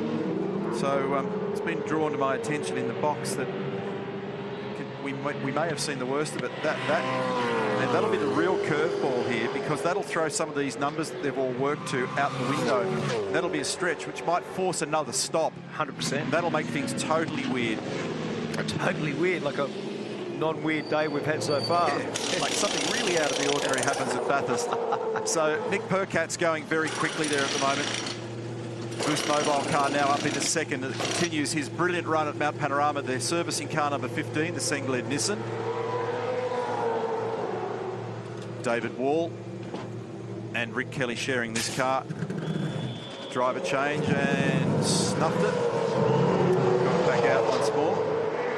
Now Cam Waters, just further to my point about the track condition, has just done the best split we've seen in the first sector, or his personal best, I should say. So that's very quick, nearly as quick as the best all day. 22.5 seconds is the margin. Cam Waters over Nick Percat. Actually getting a bit foggy up the top of the mountain, but the track's improving temporarily. We're beginning to see people doing a better job of their lap speed. So these are the radar traces that are being seen inside the garages. Many of the teams, they're watching very carefully. And I don't know where they've got that position. I'm looking at the same one on my phone at the moment. I've got a feeling that the worst of what we've been dealing with today may well have now moved through to the east towards the Blue Mountains. So that's inside the Pro Drive Racing Australia garage. Let's have a look here at car number 8, Nick Percat, looking very speedy, makes a move here on Luke Gilden, sneaks up the inside, grabs him for second spot, sits up on that high crest in the middle of the road between the painted white lines and zaps on by. That's position number 2. So he's got a 23-second buffer out to Waters. So if the track improves, it'll make the way in which the sequencing of these stops unfolds tricky. We might end up with the prospect of having to do a little splash and dash in this one to get home. Well, it hurts your number, doesn't it? So yeah, under normal circumstances, we've been talking 137 as the critical lap. We thought it was going to move back to 134 given the wet conditions and less fuel usage. But if it does dry up, then the calculations to get to that will be compromised. Now, the fastest 2 cars on the racetrack on the last lap mark were Cam Waters and Nick Percat, and they are first and second in that order. That's the way you want it. You want those guys that have got the form at the sharp end. Van Gisbergen, who's down in 13th, was the 3rd fastest. But for Shane, he's still 1 minute and 20 seconds behind. James Golding in the background has passed Richard Muscat for position, and he was 4th fastest on the last lap. So he's jumped up a spot into 5th. And here it is. And he's done it up at turn 2, and he's done it very nicely. He's driving very well. His run in one of the co-driver sessions was outstanding. And he snuck on out the other side and now sitting up there in 5th position.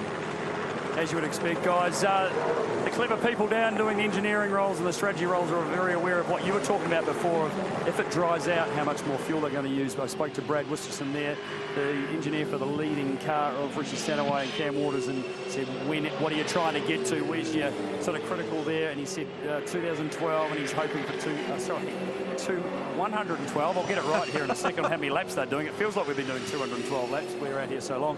He's trying to get 112, 113. He's not sure if he's going to get that far based on what they're doing at the moment, but they're very aware of the potential that the weather's going to move through, and we may get a bit of a dry run later on. Yeah, well, that really spices things up, as if there hasn't already been enough complexity in the race. Thanks for the update, Greg. Keep sniffing around down there, because there'll be a lot of people starting to work calcs on how they do this, and it may spring a surprise. Waters has got 22.9 seconds. Cam's actually just done his personal best lap at 2 minute 29.4. So the conditions at the moment, Scapey, are almost a replica of what we had early in the race. So the fastest lap of the race was actually achieved back on lap 4 by Steve Owen. A correction, I did that earlier in the day as well, by Chaz Mostert. And he did a 2 minute 27.5 on lap 4. Well, Waters has just done a 29.4, his best on lap 106. So it's starting to get back to what it was like a bit earlier. On board now with Jason Bright, car number 56, and he slides past Richard Muscat as well. Richard's a rookie. Jason is not.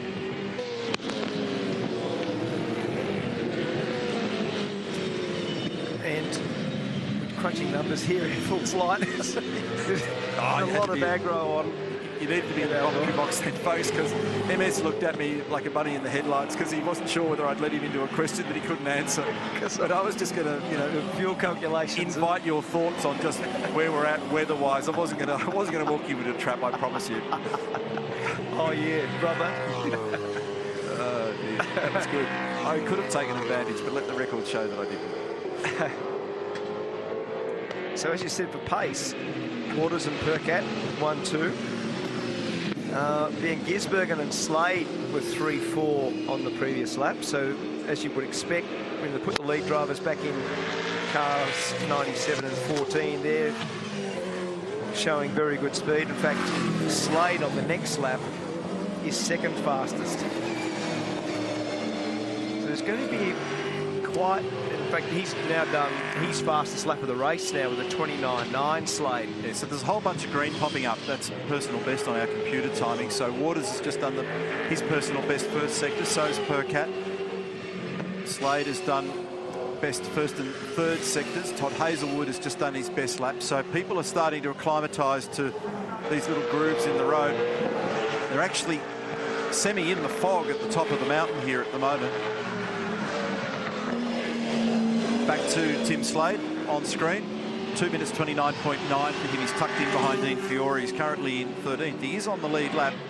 He's a minute and 18 seconds behind. Car looks good, doesn't it? Nice and straight. Got very good mid-corner speed. Got real momentum. This would be a great story if they could dig something out after the difficulties they've had. But it was a bright day yesterday for them at Brad Jones Racing when Macaulay Jones was able to get a very good result. A beautiful win for him in the 250k race in the Dunlop Super 2.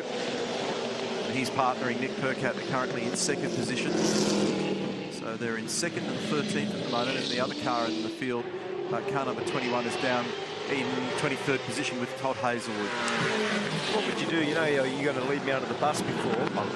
What were you thinking was the right lap? Because the safe number, big moment there for Van Gisbergen under brakes for the final corner.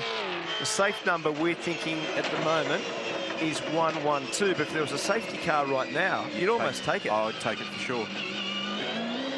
It's sort of, we think that in theory it kind of opened at 106, 107, but you'd like to stretch that as much as you could. That could be a challenge up the top of the hill at the moment. Visibility, you mean? Absolutely. Yeah, 23 seconds is the gap. Waters to Percat. And then looking back to Luke Youlden, it's 30 seconds from the lead, 40 seconds from the lead, Steve Owen, 45 seconds from the lead, James Golding, 47 seconds from the lead, Jason Bright. So the battles that are potentially to unfold, Muscat and Bright aren't too far apart. Dumbrell's just holding station at the moment, which is probably the ideal thing to do considering the overall global picture of the championship for him, or particularly in reference to his teammate Jamie Whincup. There's only a couple of seconds though between Luff and Dumbrell, so Paul might be vulnerable, and here we go. He's just gone down the escape road at turn 1. So one of the issues now for a lot of the drivers is there's no use coming in these conditions and not being able to put a slick tyre on. Yeah, so you're going to wait as long. So you're just going to have to run. So you've got two issues. You've got, well, three really. You've got to make sure that your driver numbers are right. As we see Dumbrell down the escape road at turn 1. Spins it around nicely and comes back out. I can't believe the amount of times they've been off the road this weekend down in those two zones, the 888 cars. And then when you put that in perspective, you've got the issue of trying to get in when the window opens, which we think conservatively is about 3 or 4 laps down the road. And then after that, if you come in early, what tyre do you put on? And at the moment, there's no way you can put a slick on. So you're pretty much going to run to the end of that window rather than the start of the window. And the end of the window is more like 118, 119. Yeah, 118 on our numbers here at the moment. Yes. So that's a bit of a challenge, head scratch, isn't it? It's a big challenge. Always is. It never works out nicely on the slide ruler, does it? It's difficult. Racing in a bunch of stuff. He's never had a top 5, but he has had a couple of top 10 finishes. Meantime, it's pretty been lively. keeping an eye on this battle between Tim Slade and Shane Van Gisbergen. Gizzy's been very fast, but he's still a long way from the lead. He's still a minute and 26 seconds away, but he's closing in on Tim Slade. Both of these drivers with reference to their co-drivers, are in a position to be able to drive through to the finish of the race. It's knife edge now between the two of them. This is a battle for 12th and 13th, and they're about 9 seconds away from David Russell that we're just making reference to. Gizzy, he bombs this down the inside. He loves that move. He's done it quite a few times over the years, and he's made it stick again. He does love that move. It's his signature move here, isn't it? He did it last year, and the only one to resist was Will Davison, who inevitably won the race. Nick Percat's just done the fastest lap for car 8, not the fastest lap of the race, but only a little way away, roughly a second away from the fastest lap early, which was Chaz Mostert. They were just talking to Nick on the radio about the prospect that, you know, you might even find yourself in a dry stint in this next stint of the race. So they're asking him to stop and think about it. So Paul Scalzo, the engineer for that car, was in conversation with him. He can run through to the end as a driver. Macaulay Jones has cleared his 54-lap requirement. Tim's not giving up without an arm wrestle and a fight here with Shane, who goes back to the crown of the road just to protect. That's the best place to be. There's more grip there than anywhere else. It also means that if Tim wants to have a nibble, he's got to go down the slippery side of the road. So if you weren't with us earlier, folks, the conditions that we're facing right now are very similar to how we started the race. Nick Percat has now done the fastest first sector of the race. So in terms of condition and overall dampness and tricky conditions, and just bumping mirrors there on the way into the braking zone with Slade and Van Gisbergen. This is how we started, and just trying to hold the car narrow on the way out of turn 2 without running over the crown of the road and getting the negative camber of that surface. There's a lot of elevation change there. Shane continues to run the go-kart line, the wide line through the cutting. And he made some ground that time on Tim Slade through there. Look at this. This is so close to the two mirrors bumping each other. Slade down the outside, Van Gisbergen on the inside, and then a big moment. Oh, that was where the oversteer came from. That was a little bump from Slade, which produced that. Check this out, how close these two mirrors are. Yeah, just a little wipe. Very nice, great camera work to grab that. And then Slade moves back to the inside, and a little bump, and then that produces the slide and the catch from Van Gisbergen. In normal car control, flamboyant Shane gathered it up, no problem at all. Paul Dumbrell, who's currently 8th, has been struggling for visibility, but this is now a welcome condition for him in terms of being able to see. Rusty? A little step up in tempo at ProDrive Racing Australia in the Mega Fuels Garage. I've just intercepted a message. I reckon they said 2 laps, Scapey. 2 laps. Gary Jacobson is here and good to go. Helmet on, ready to jump in. Just heard them saying that within 3 laps, car 9 will be due to run out of fuel. So that's Luke Gilden in 3rd position at the moment, as Percat's just done his best lap at 28.1, 6/10 of a second slower than the best lap of the race that Chaz Mostert achieved on lap 4. And Paul Scalzo just said to Nick Percat, I know you're trying to sell me on the notion of slicks, but he said it's just a lot less wet, but you'd never get on them out there at the moment. One of the reasons for that is there's absolutely no wind at all. So the water just sits up and then drops back down on the road where you initially picked it up. It's not being picked up and blown away. So Muscat's in. So Moffat's going to be the first of the guinea pigs to work out whether this is okay on a slick tyre, because you've got to put a slick on now, haven't you? There's no use putting another wet on. You've got to put a slick on, haven't you? I wouldn't. Let's have a look. Boys, they've done a pad change, but no, there's wets on that car, Scapey. Really? I'm watching it going on. Yep, absolutely. They have put another set. Looks like, no, they're brand new green wets, and they've done a pad change. Gee, I reckon looking at the radar and the way that this is evolving, I would have taken the punt at that stage. He might as well. Depends on who you are. Well, he's got to take a risk because he was 6th coming in. I reckon that we're not at the crossover point. Our estimate for that is about a 2-minute 23 or a 2-minute 24. I reckon we're about 3 or 4 seconds away at least. And I'd rather still bat at this point with 50 laps remaining for a bit of conservatism. Would you? Might be why you've won 6 of them. No. I think it's 3 or 4 seconds away. I agree with the crossover, but I think you're going to live with the pain of going out. Well, Nick Percat's on your side in this debate, and they're counselling him against that inside the garage at Brad Jones Racing, saying, no, we don't think so, not quite yet. but it's not far away. That's the zone. I mean, there's a couple of... Around this place, there are zones that are more difficult than others, and that one there is probably one of the worst. The problem is, with a slick tyre, you know only too well what it's like. It's like a complete grip disconnect when you first go out. They've got no grip at all until they begin to get a little bit of warmth and you get the shine off the surface if they haven't already been roaded. Most of them have been this week. But you pick up even the slightest little bit of moisture and the tyre just sits on that moisture and you can't steer the car. You can't brake the car. And it's very easy to come out of the wheel track, sit on a white line, put the car on a curb, and then bang. If it was just a little bit of breeze out there instead of completely dead flags outside our commentary box window, and there was a little bit more of a groove on the road, I'd jump on Team Scape here, but right at the moment I reckon just leave the grooves in my tyres, thanks.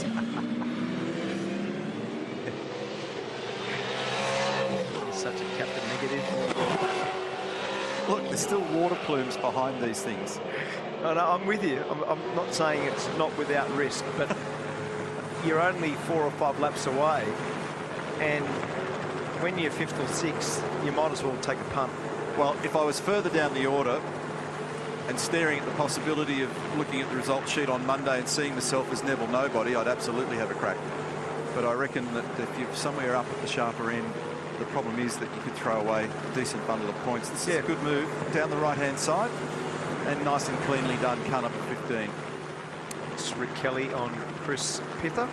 And Dean Fiore's come in also in the other Nissan car number 23 at car 21. Todd Hazelwood's run wide down here. That was all a bit messy down at the chase for the Steam Cool Drive entry. He was in the dirt on the left, wasn't he, before the corner? That was a bit of a strange spot. He must have had a wild run in the fast part of the chase and then ended up on the left side of the road. Yeah, that's not... Well, here we go. We'll see more of it here. Oh, he's had the wobble on the way in. Yeah, there we go. So he's bowled a massive wide here. And that's way outside off stump. He's on the beach, sideways, at about 275 clicks, and managed to tell the tale. That's 2 race meetings in a row where he's been off the road at very high speed. A little heart rate going there as we look now at the race leaders in 16-second gap. Greg Murphy. So Richie Stanaway, as predicted, getting in the car. He is ready to go, as we say, assuming he's going to finish this. There's no way they'll be doing another driver change. No pad stop. There's a brand new set of wets sitting here, boys, so they are sticking with that. They're measuring those pads again at the front. Just one more stop, obviously, and they'll make the decision if they change those later on. Stanaway's getting bolted in. They're taking a tear off the screen, waiting on fuel still. The stopper's taking a fairly long time as far as the driver change goes. Give me a nod. You got the radio yet? And they get the window net up. Still fuel going in for the 6. The 55 is also due in soon. There's still moisture falling, guys, in the lane. It's an annoying amount of moisture that was very similar to the pre-race earlier. The 55 is now in here too. Chaz Mostert getting ready to climb aboard for the last couple of stints. Richie couldn't have waited another second to get himself stitched into that car. There was a lot of fiddling there with the belt buckle as he just tried to get himself settled. Car number 55, Chaz Mostert stepping in, Steve Owen leaping out. Okay, wheels going on. Yeah, plenty of pad there, Cam. Wheels on, Bruce, wheels on. Clear off Dylan, clear off Cam. Okay, halfway, radio check. Flip the wiper, Cam, flip the wiper. Time to go, Chaz. Yep. There were green tyres on car 6, green wets. Yeah. I think that's probably better because they'll come in very quickly. A green wet's a better tyre like that when you've actually got a dry line. So I think that if you're going to put that on, you go that way. But still, this is so precarious because you could be 10 laps into this stint and be dry enough to put the slick on, and all of a sudden there's a 10-second gain per lap. Now Luke Yordan's our race leader. We pick him up in the Penrite entry on the run down the hill. He's got a 20-second margin over James Golding. Jason Bright's in 3rd. Richie Stanaway's gone back out after that pit stop into 4th position. So 2 Holdens and 2 Fords, 1st to 4th at the moment. Confirming this lap, please confirm, pitting this lap. Remove your cool suit hose, remove your helmet hose. So busy boy Luke Yordan, uncoupling the cool suit, taking the ventilator off his helmet. We're doing brake pads. And they bring Chaz out to make sure that his feet don't get wet. This is delivery. Yeah, 1-800 deliver your driver fast. And getting set now for 9 to come in. This puts David Reynolds back in the car to the finish of the race. He's in with a chance. He's been a runner-up here in 2012, David Reynolds. This guy that's about to vacate the car has done another outstanding job. He's done a heap of laps here today, and he's done a heap of miles over the years. He's done no racing at all in 2017 other than his endurance racing. This is his 18th event. So well done, Luke. Nice effort. 73 laps. Very good job. Nice, slow, composed Dave Reynolds in the car. He's one of the fortunate guys that when he drags his helmet down, he can actually see the buckle. You can see that he can look down and actually view the buckle.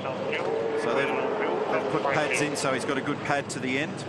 Now he's pressuring the pedal, he's looking at the refueler, and away he goes. Did not lose a second. And he's got to drop in behind 56 Ensure you there. have a brake pedal. Ensure you have a brake pedal. And they're making sure that he's got pedal pressure. So they've come in now with Bright, car number 56, so he's pumping up the pedal frantically to make sure that when he gets to the end of Mountain Straight, he doesn't have a drama. And now they're set and ready at Red Bull. They're doing the same with 33 for Tander. It's going to be a bit of an issue. Oh no, it's not. He's clear of that. Paul Dumbrell in. Jamie Whincup on standby.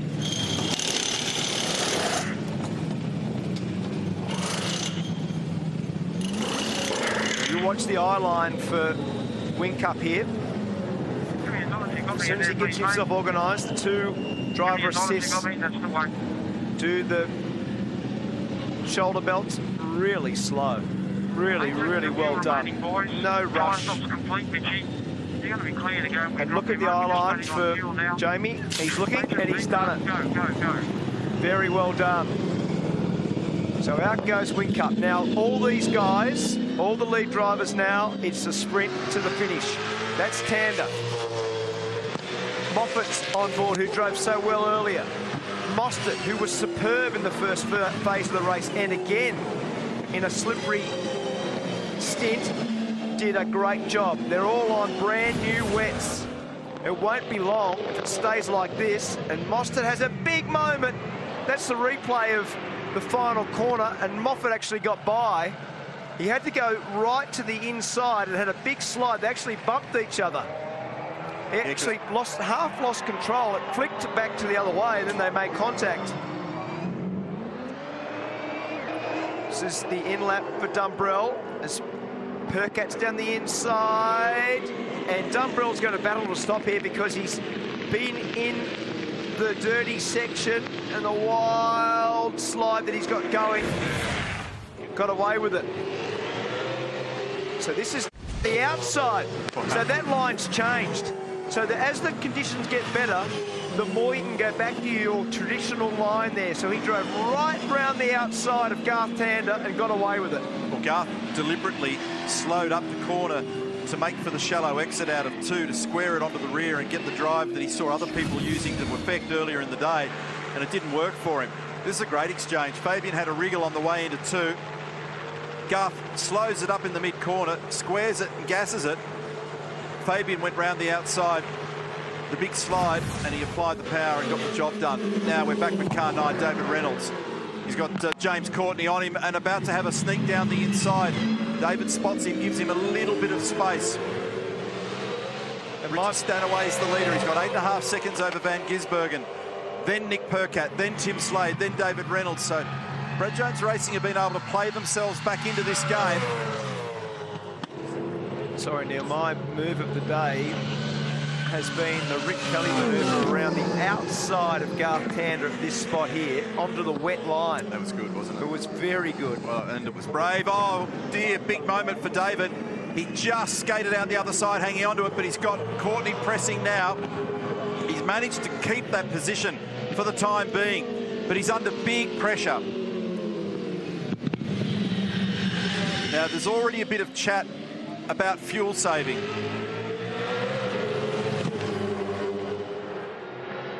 This is a great exchange between Very experienced supercar drivers. David Reynolds in position number 5. James Courtney in position number 6. Gee, just got stopped there, Dave. They missed the apex by about a metre. And this is the one I was talking about. They were 3 abreast. Fabian pulled back in behind. Ex-teammates, Tander and Kelly. Kelly around the outside in the factory Nissan. Out into the wet line. At the fastest corner in this part of the world is a fantastic move. Very brave.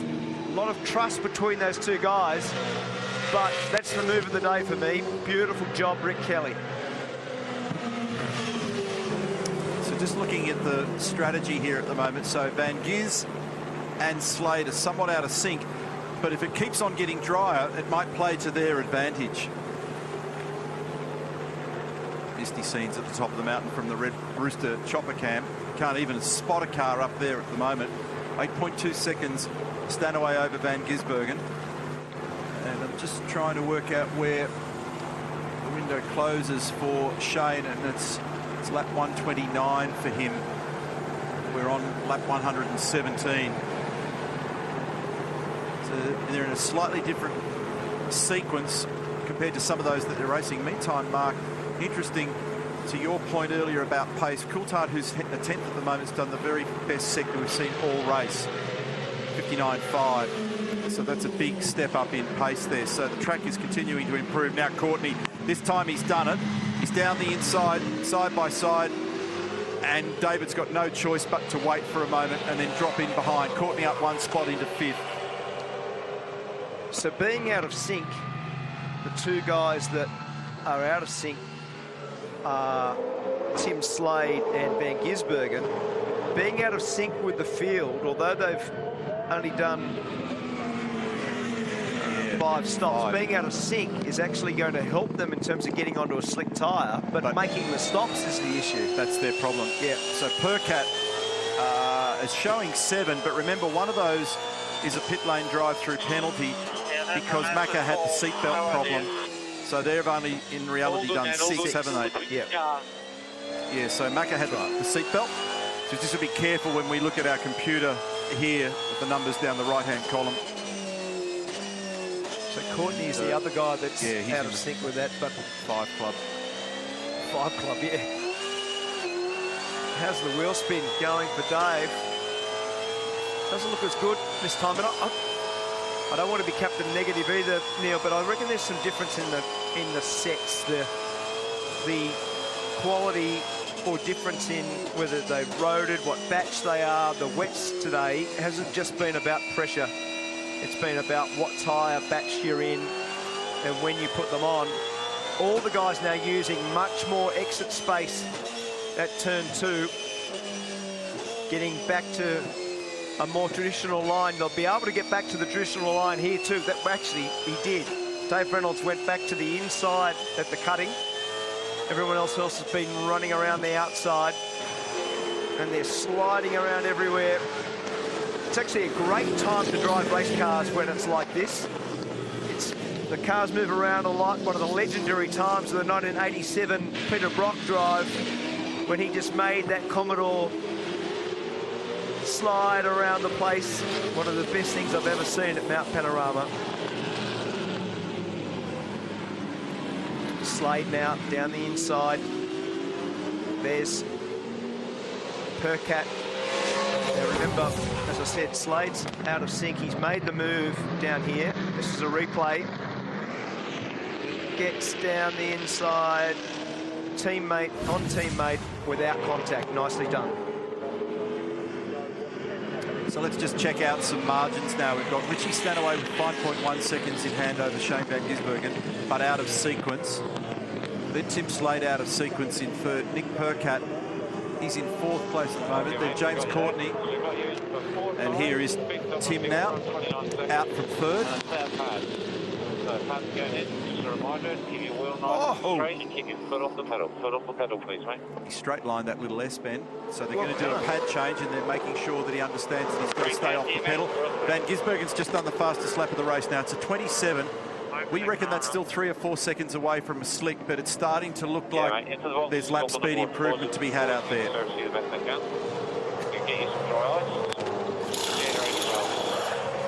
So So here comes the pad change. They open the clip. In go the calipers. They squeeze back the pistons, pluck out the worn brake pads, and it takes quite a bit of pressure to be able to squeeze them back, and then they bring out the old pads. In go the new. Big drink for Tim, looking pretty hot. Okay, confirm a pedal, And now he's got to pump the system back up. Just waiting on fuel. Just waiting on fuel. Go, go, go, go. All good, all good. So he's got 43 laps to go. And he looks fatigued. He's asking for a Gatorade. His face is bright red. This is going to be a long road home. It does look hot, doesn't it? It does look hot, doesn't it? Now, whether there's been a cool suit drama or something, he mustn't have a drink bottle, because they've given him a remote bottle while the stop's on. So that's what's going on. The drink. I can see the drink bottle hose up behind the radio cable, but for some reason it must be empty, or there's some of the drama. They're topping up the dry ice for his cool suit. He's got a cool suit, but he doesn't have a drink by the sound of it. So we'll follow that story. He loosened the belts off there as well. Yeah, I don't know whether he thought he was getting out or... Probably wanted to get out if he felt that poorly. Exactly. Luke Hilden, another wonderful stint by you in the Erebus Motorsport car. I just wanted to ask you, there was a couple of guys radioing in, questioning whether it was ready for slicks. Just your thoughts on that? Yeah, they've got bigger balls than me if they go to that, that's for sure. I think we're still a few seconds away from that, absolutely. It's drying out. Obviously, the times are starting to come down, but tell you what, I certainly wouldn't take them just yet. Just how difficult is it out there at the moment, sort of those in-between conditions? You're just trying to find the grip. I mean, yeah, trying to battle the main guys as well. They push you offline, you lose tyre temp. Yeah, it's a tough day when it's wet all day, I can tell you. Thanks, Luke. Yeah, thank you. And Cam Waters back in the garage after another strong stint. The PRA Monster Energy number 6 has been strong all day. You and Richie are making out to be a very, very good pair so far, mate. Yeah, so far so good. Yeah, it was the first set when it was pretty heavy. I wasn't as comfortable, but then when it started drying out, I was yeah, really comfy and tried to push on a bit. So yeah, we're in a good spot at the moment. Just got to try and keep it. You know, the rain's been handed to stand away to the finish. I'll probably jump in to finish the race. So yeah, I'm not sure when he'll pit though. Okay, thanks, mate. Thanks, man. I'm at Brad Jones Racing. Let's answer that question if we can. Has Tim Slate had some sort of drink bottle issue that looked like it in that stop? Yeah, well, we've had so many things going on that we haven't been able to top the dry ice as often as we want, and so he's he's really struggling in the car. So we've we gave him a drink, and we've topped it up with dry ice, and hopefully that'll bring his body temperature back down, and he'll be okay. Okay, quickly, it looks like you've got a set of green wets out the front there for the 8. Have you saved a set if it stays good? Yes, we have. We made up a set of outer tyres that we'd use to run him on in this stint, and I think it's going to dry though.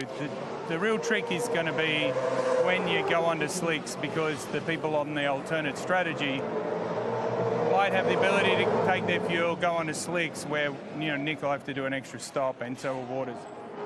Let you get back to watching this here. No, what's that? Has he run off here? Yeah. I don't know. Yeah, he has. Yep. See ya. Yes, he has. Okay, thank you.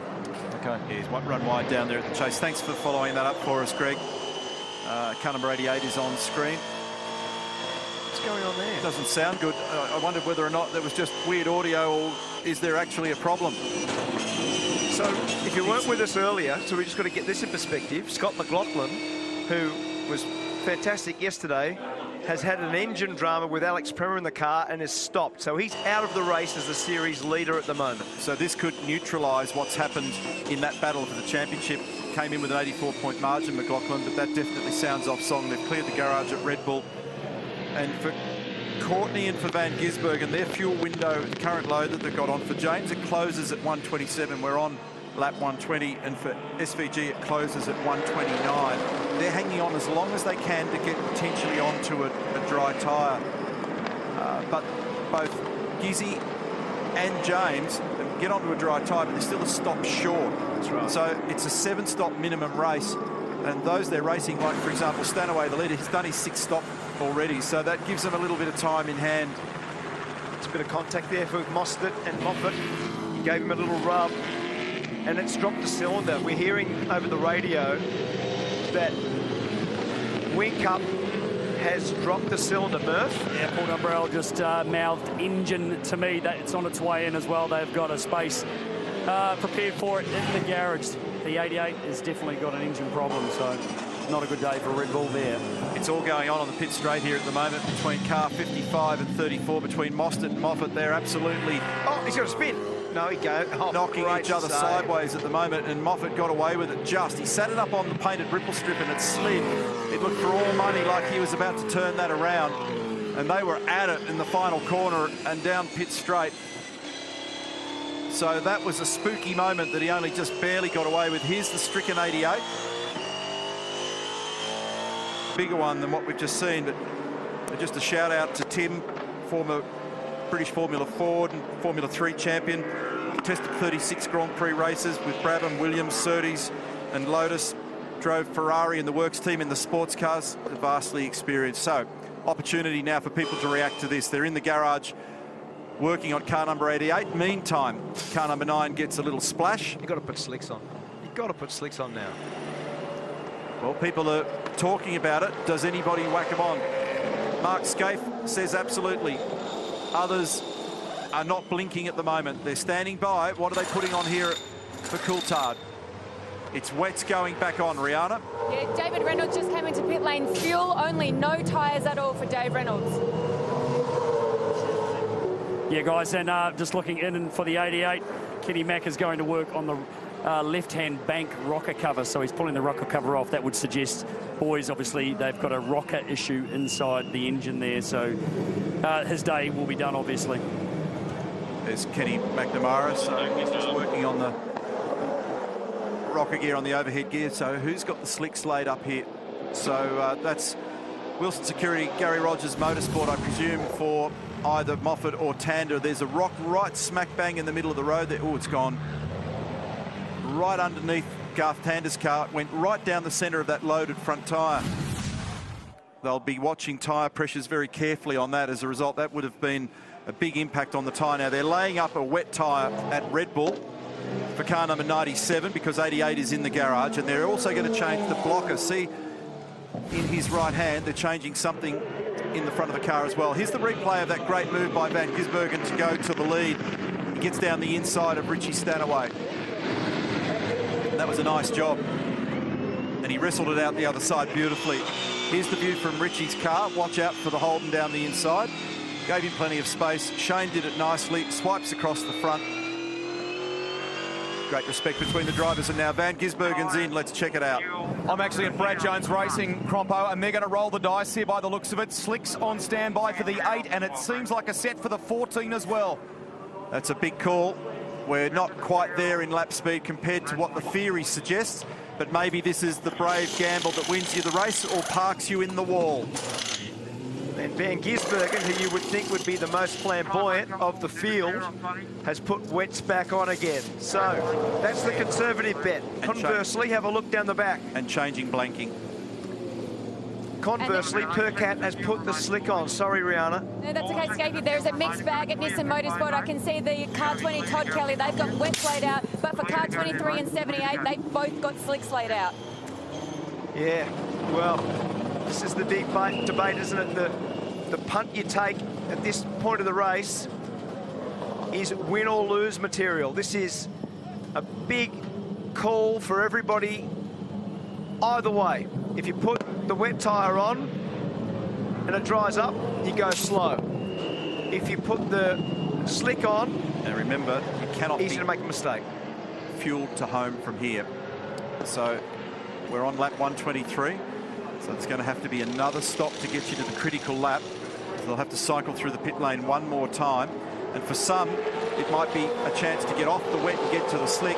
For others, it might be to undo the slick and get to the wet. So the opposite. So this is Percat, and he went to the slick tyre in car number 8. Now this is really high risk right at this point, but he gets to do it behind the safety car, so he doesn't have to go berserk. So that's why he's working the tyres. So this is very important. So he's going to do everything he can to be working the brake pedal, having heat radiate out through the disc, into the rim, into the carcass of the tyre. The rock's been cleared. making sure that he's working the steering wheel, picking up the throttle pedal, lighting up those rears, doing everything he can to try and coax those tyres to get up from the ambient temperature. So here we are again on board with Nick Percat. I'm idling along, but it's pretty difficult. And guys, I'm not really sure, and I haven't been able to find out from Dean Canto why the 5 just came in as well. They've come in, they changed tyres, put another set of wets on, and fueled that car. But as you just referenced before, Crompo, they can't get to the finish. But I thought their strategy was very similar to their teammates, so I'm not quite up to speed with what's happening there. That was an unusual stop from my recollection. Murph, the big thing but for me is, can you check car 6, because they didn't come in. No, that's right. As a consequence of that, that's put Van Gisbergen back only 3 spots from Stanaway in terms of actual track position. Yeah. But he's got less fuel to put in now. In fact, he's back on the same strategy. That's why they've done the 5. Well, that's why they've done the 5. There, Scafie, you've picked with it less on. fuel. Yeah. So that, to me, that's given Van Gisbergen a free kick, hasn't it? To a degree, I reckon it has. But talking to Nathaniel Osborne before, that's what they were worried about, the track drying, and also the fact that safety car playing into Van Gisbergen's hands just like this. They were very aware of the 97 and where that was at the time. But what this will be about also is the gamble on tyres. They're all queued up, ready for a restart here. But so leaving Stanaway out, warm, wet, used tyres. Is that an advantage? Nick Percat's on cold, slick tyres. Is that an advantage? Shane Van Gisbergen, they put him out on fresh, wet tyres. How does that play? So you've got all sorts of people here in big teams, vastly experienced operators, all placing bets on different colours and numbers here to see whether they can come up trumps in the 2017 edition of the Super Cheap Auto Bathurst 1000. That's what makes it intriguing. We've got 39 laps remaining. We've been racing for 5.5 hours and we are a long way from done. Stanaway is the leader. Mostert is in P2. Those on slicks out there, they'll have their hands full. And one of them is in car 8. And when he's out there and held high and wide off that ideal racing line, he will be in a massive amount of grip trouble.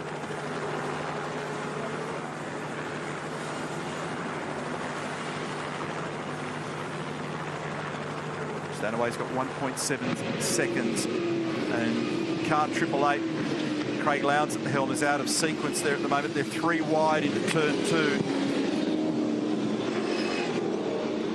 Now, there's a period when you first go out on a slick tyre on a wet track where you get that sinking feeling. But if it does continue to improve and the groove starts to arrive, it's like you grow 10 feet tall and the grip connects and away you go. But right at the moment for Nick Percat, he is drifting straight to the bottom of the pond. Yeah, so keep calm. My keep strategy calm, mate. Keep calm. Looks a bit ordinary at the moment. It'll want to get better in terms of no more rain and continuing to dry. Very treacherous for Nick Percat. I thought that the Gary Rogers cars were going to come in. They didn't come in. Remembering you've got a compulsory 7 stops. Everybody now in the lead group has done 6 stops. And this corrected range that we think that they've got for fuel means that you need to get to about lap 134 or 135 to fuel up to get home. We're watching the progress of Nick Percat. He's one of 3 cars that we've identified on slick Dunlop tyres. 23 Caruso, 78 Simona, and 8 Nick Percat. And look how hard he's working to keep control of the Holden Commodore at the moment. He's got one down the inside, another up the outside. He's got no grip at all at the moment, but it might come back to him. He knows it, he's experienced. He won this race on debut with Garth Tander. So you just got to use your brain for a little while here. Be conservative, make sure you don't go off the road, and the tyre temp will come to you. Stay on those tram tracks, make sure you stay in the dark patch. Whoa, that was close, and he's just about off the road, but he stayed there. This will get better, just got to be patient with it. That's Todd Kelly rounding him up, and that's the problem with the slick early on. So through they go. And we've seen a new fastest lap achieved by Chaz Mostert on that lap. 3 wide on the run to 1. David Reynolds down the inside. Jason Bright in the middle, and up on the outside, Nick Percat. crazy.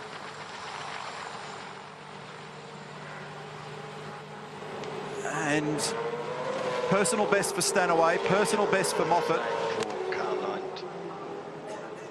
Car 9. Car 19, sorry. I just heard a message in the background, a pit lane penalty for car 19, a safety car procedure breach. And that is for Will Davison at the helm of that car at the moment. So the conditions are getting better. It's a 26.7 for Stanaway, a 26.1 for Moffat, a 29.8 for Tander. Remember, they're only just getting restarted, so they're fumbling traffic. But the message coming through on the timing computer at the moment is there's more speed in the racetrack. That might play to Nick Percat, but he needs it. He's down in 13th at the moment. He's given away a massive amount of track position, taking the gamble. We're riding now with Chaz Mostert. He's staring at the back of the race leader's car, a stablemate. And what about James Moffat? What a weekend for him. Drove the wheels off it to get it into the top 10 shootout, only to end up literally driving the wheels off it when he hit the wall at the S's. Because he triggered the red flag, he gets removed from quali. They go back to his second fastest lap. They put him back to 22nd all day. Together with Richard Muscat, he's been climbing through the field. James is experienced. He's been a runner-up at this race. His co-driver has never driven a supercar at this race before. He's currently in 3rd position. Just struggling to stop there for both parties. Mostert has driven impeccably today. Was great at the start. And there's a drive-through penalty. And can he get it stopped on his teammate? Yes, he does. Stanaway gives him clearance. And that allows him down the inside. So Mostert goes to the lead of the race. On lap 126 of 161. Chaz Mostert leads. Richie Stanaway, James Moffat right in behind. There's your lead 3 cars.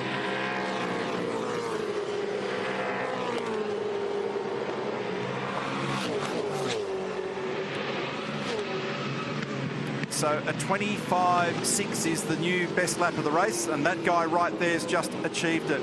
So that's again now very close to the crossover, and that's going to light things up. Now keep an eye in the background also, because Van Gisbergen's 6 seconds from the lead of this race, and he's on a fresh set of wet tyres here. Winterbottom is also flying. He's down in 14th, but his sector 3 time was very good. So the track's beginning to light up, and that'll play somewhat to Nick Percat. He's down in 13th now. The last lap for him was a 35. So he's not far from about 9 or 10 seconds slower than those on a wet tyre. That's how much of a battle it is. But there'll begin to be a return. And remember, they've got to stop for fuel and fuel to the end. And that'll be a test of where they're at with economy. When can they take that stop? And what does it do for track position? And is there an undercut benefit? And it'll be the other way. If he's the guy on a slick, when everyone else is on a wet and it dries out, there'll be 10 seconds gain. So this is now a move by Moffat down the inside. He's driven very well today, James Moffat. Fantastic job. And he makes the move. He moved it over now into the water, trying to cool that tyre off. Mostert's on the fastest lap of the race so far. He did it on the previous lap.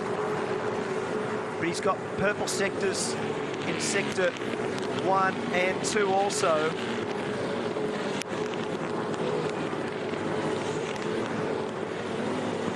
Now, one of the things you can also see from the shots that we're looking at the moment, and James Courtney's under investigation for the safety car restart procedure, is they're beginning to hunt for some water here and there as well to cool out these tyres. So a new fastest lap for Chaz Mostert. They dispatched car 88 there before as well, so that could be key points. And a reminder that with Whincup back in the race and may be able to be classified and get some points, could have a big bearing on the fact that McLaughlin went out of this race with some kind of an engine problem earlier today. It started to run rough very early. Here's the replay of what happened. Down the inside goes David Reynolds. Nice move on Garth Tander. So 23.9 the last lap for Mostert.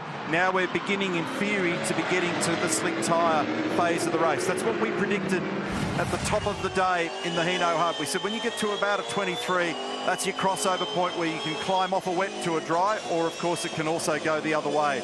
So now we'll keep an eye on the lap speed for Nick Percat, who's just done his own personal best in the third sector. So those tyres are beginning to switch on.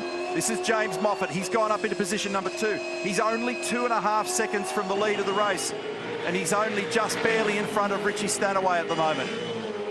So we're playing the grand final game. A big part of the grand final game takes in the championship. The championship leader went out of the race with Alex Premer on board with engine drama. So with an 84-point gap coming into today, Scott McLaughlin is a DNF, but did not finish. Now, Whincup, who was parked in the garage, as we just saw, similar engine gremlins, but he's back out there, and he's now back in the garage again. Now, Mostert is further improving on his speed out there on this lap. He's done the race best time in the first sector. He's just cleared the elbow in the second sector, and he's done the race best sector split there. So he's on target to drop that number to the low 23s, might even be better than that, into the 22s. We're focused from his perspective, so he sneaks it to the left. Actually, it jumped sideways on him and just moved him to the right. It's really just nothing but a hiccup in the visibility up there. Huh? It's pretty rugged, isn't it? Yeah. The drivers were just talking. Will Davison was on the radio talking about how misty it is at the top still, and that it's very slippery off the line. So a 23.2 is the fastest lap. 4.6 seconds is the gap. Mostert over Moffat. Stanaway in third. Reynolds is looking quick here at the moment. He's done the first sector split better than any other driver at the moment on a 58.3. Percat's just done his fastest last sector on the previous lap, so those tyres are just starting to come on. A little bit of a lighter story coming out of Shell V-Power Racing after a tough day for our pole sitter. Scotty McLaughlin sent a shout out to fans at the top of the mountain. He says, my mate Alex Premer is stuck up there. If you can see him, can someone offer him a beer? And he hasn't turned back up in the garage. So we'll keep an eye on that one.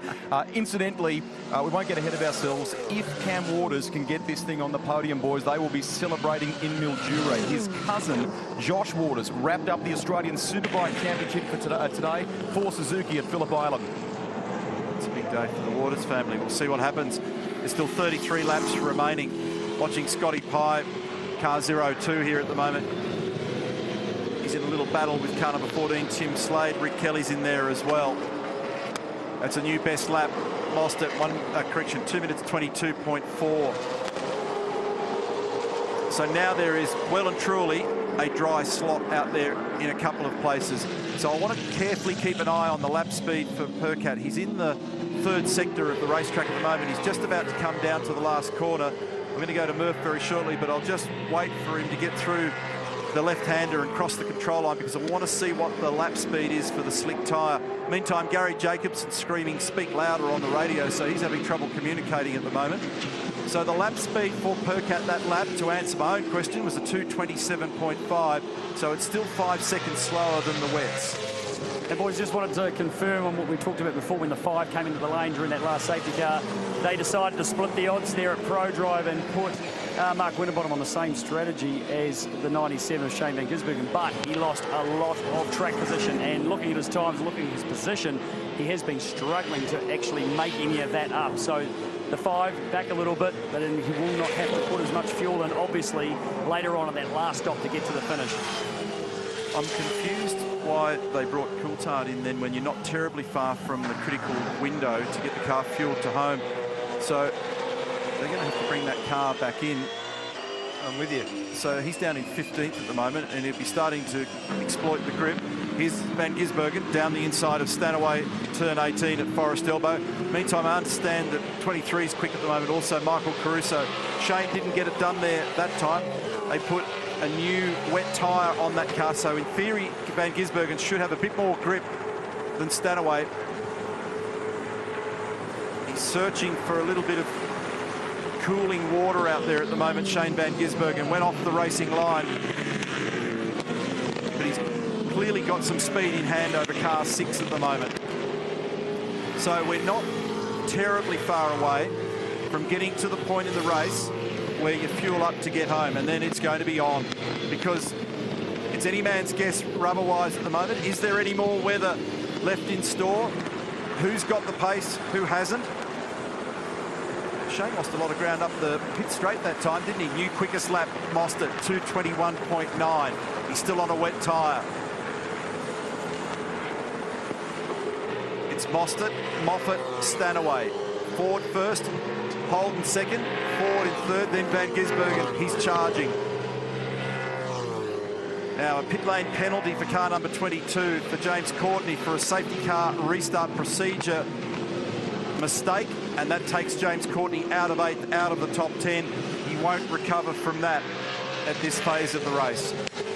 Now the interesting scenario is that we're talking about the pace of where Percat kicks in. He's just done his fastest, in fact the fastest last sector of the race. But Caruso's been doing 23s when Percat was doing 25s and 26s.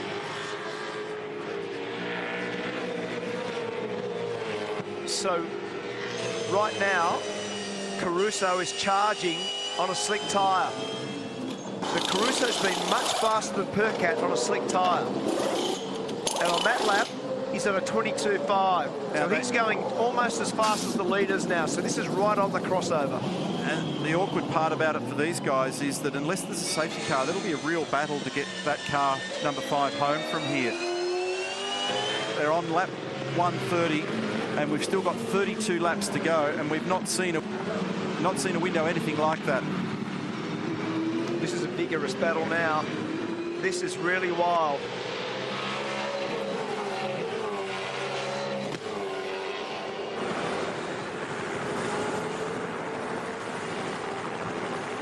So Van Gisbergen continues to search high and low to cool out those tyres. They put fresh wets on his car. He's battling his countryman Richie Stanaway in the Monster Energy Ford Falcon.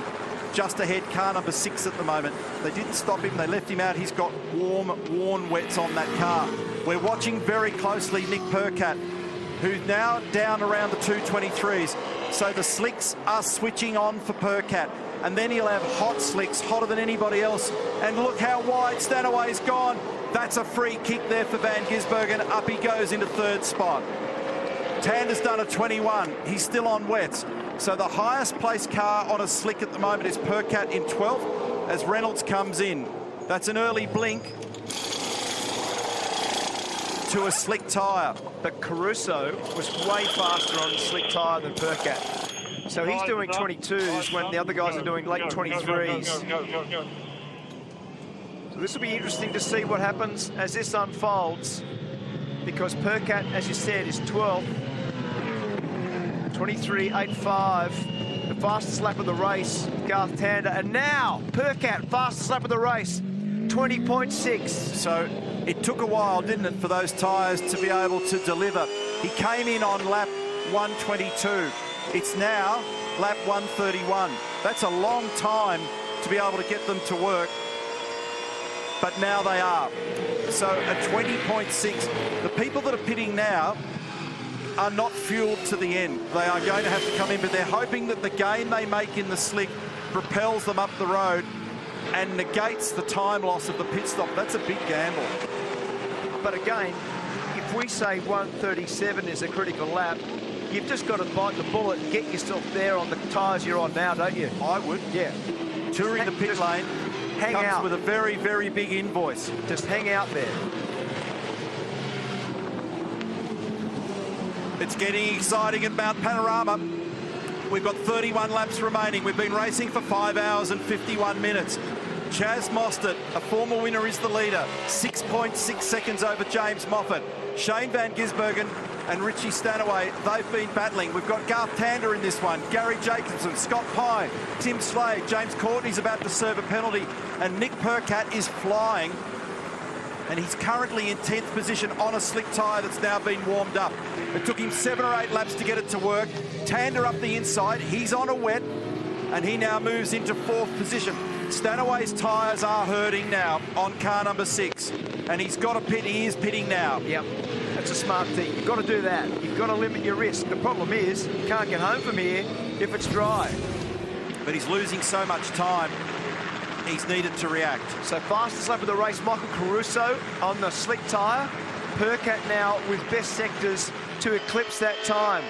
So the fastest man at the moment out there, Nick Percat on a slick tyre, in 10th position. There's the moment for Stanaway.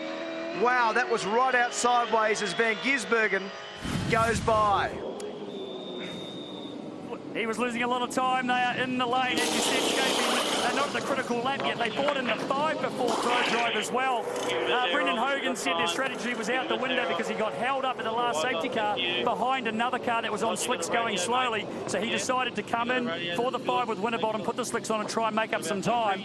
But Waters has got a job to do. He's on slicks. He's got to get those the temperature in these tyres and get some gain before he has to come in again and put Phil to the finish. Let me read a number out. The new fastest lap of the race has been achieved by Fabian Coulthard, a 2-minute 18.4. And only a couple of tenths ago, Nick Percat also did a stunning number. Look at it, a 2:18.5. The slicks have switched on. The track has come to them. They are now the superior tyre by a massive margin. Watch these guys slice through the field with extreme speed.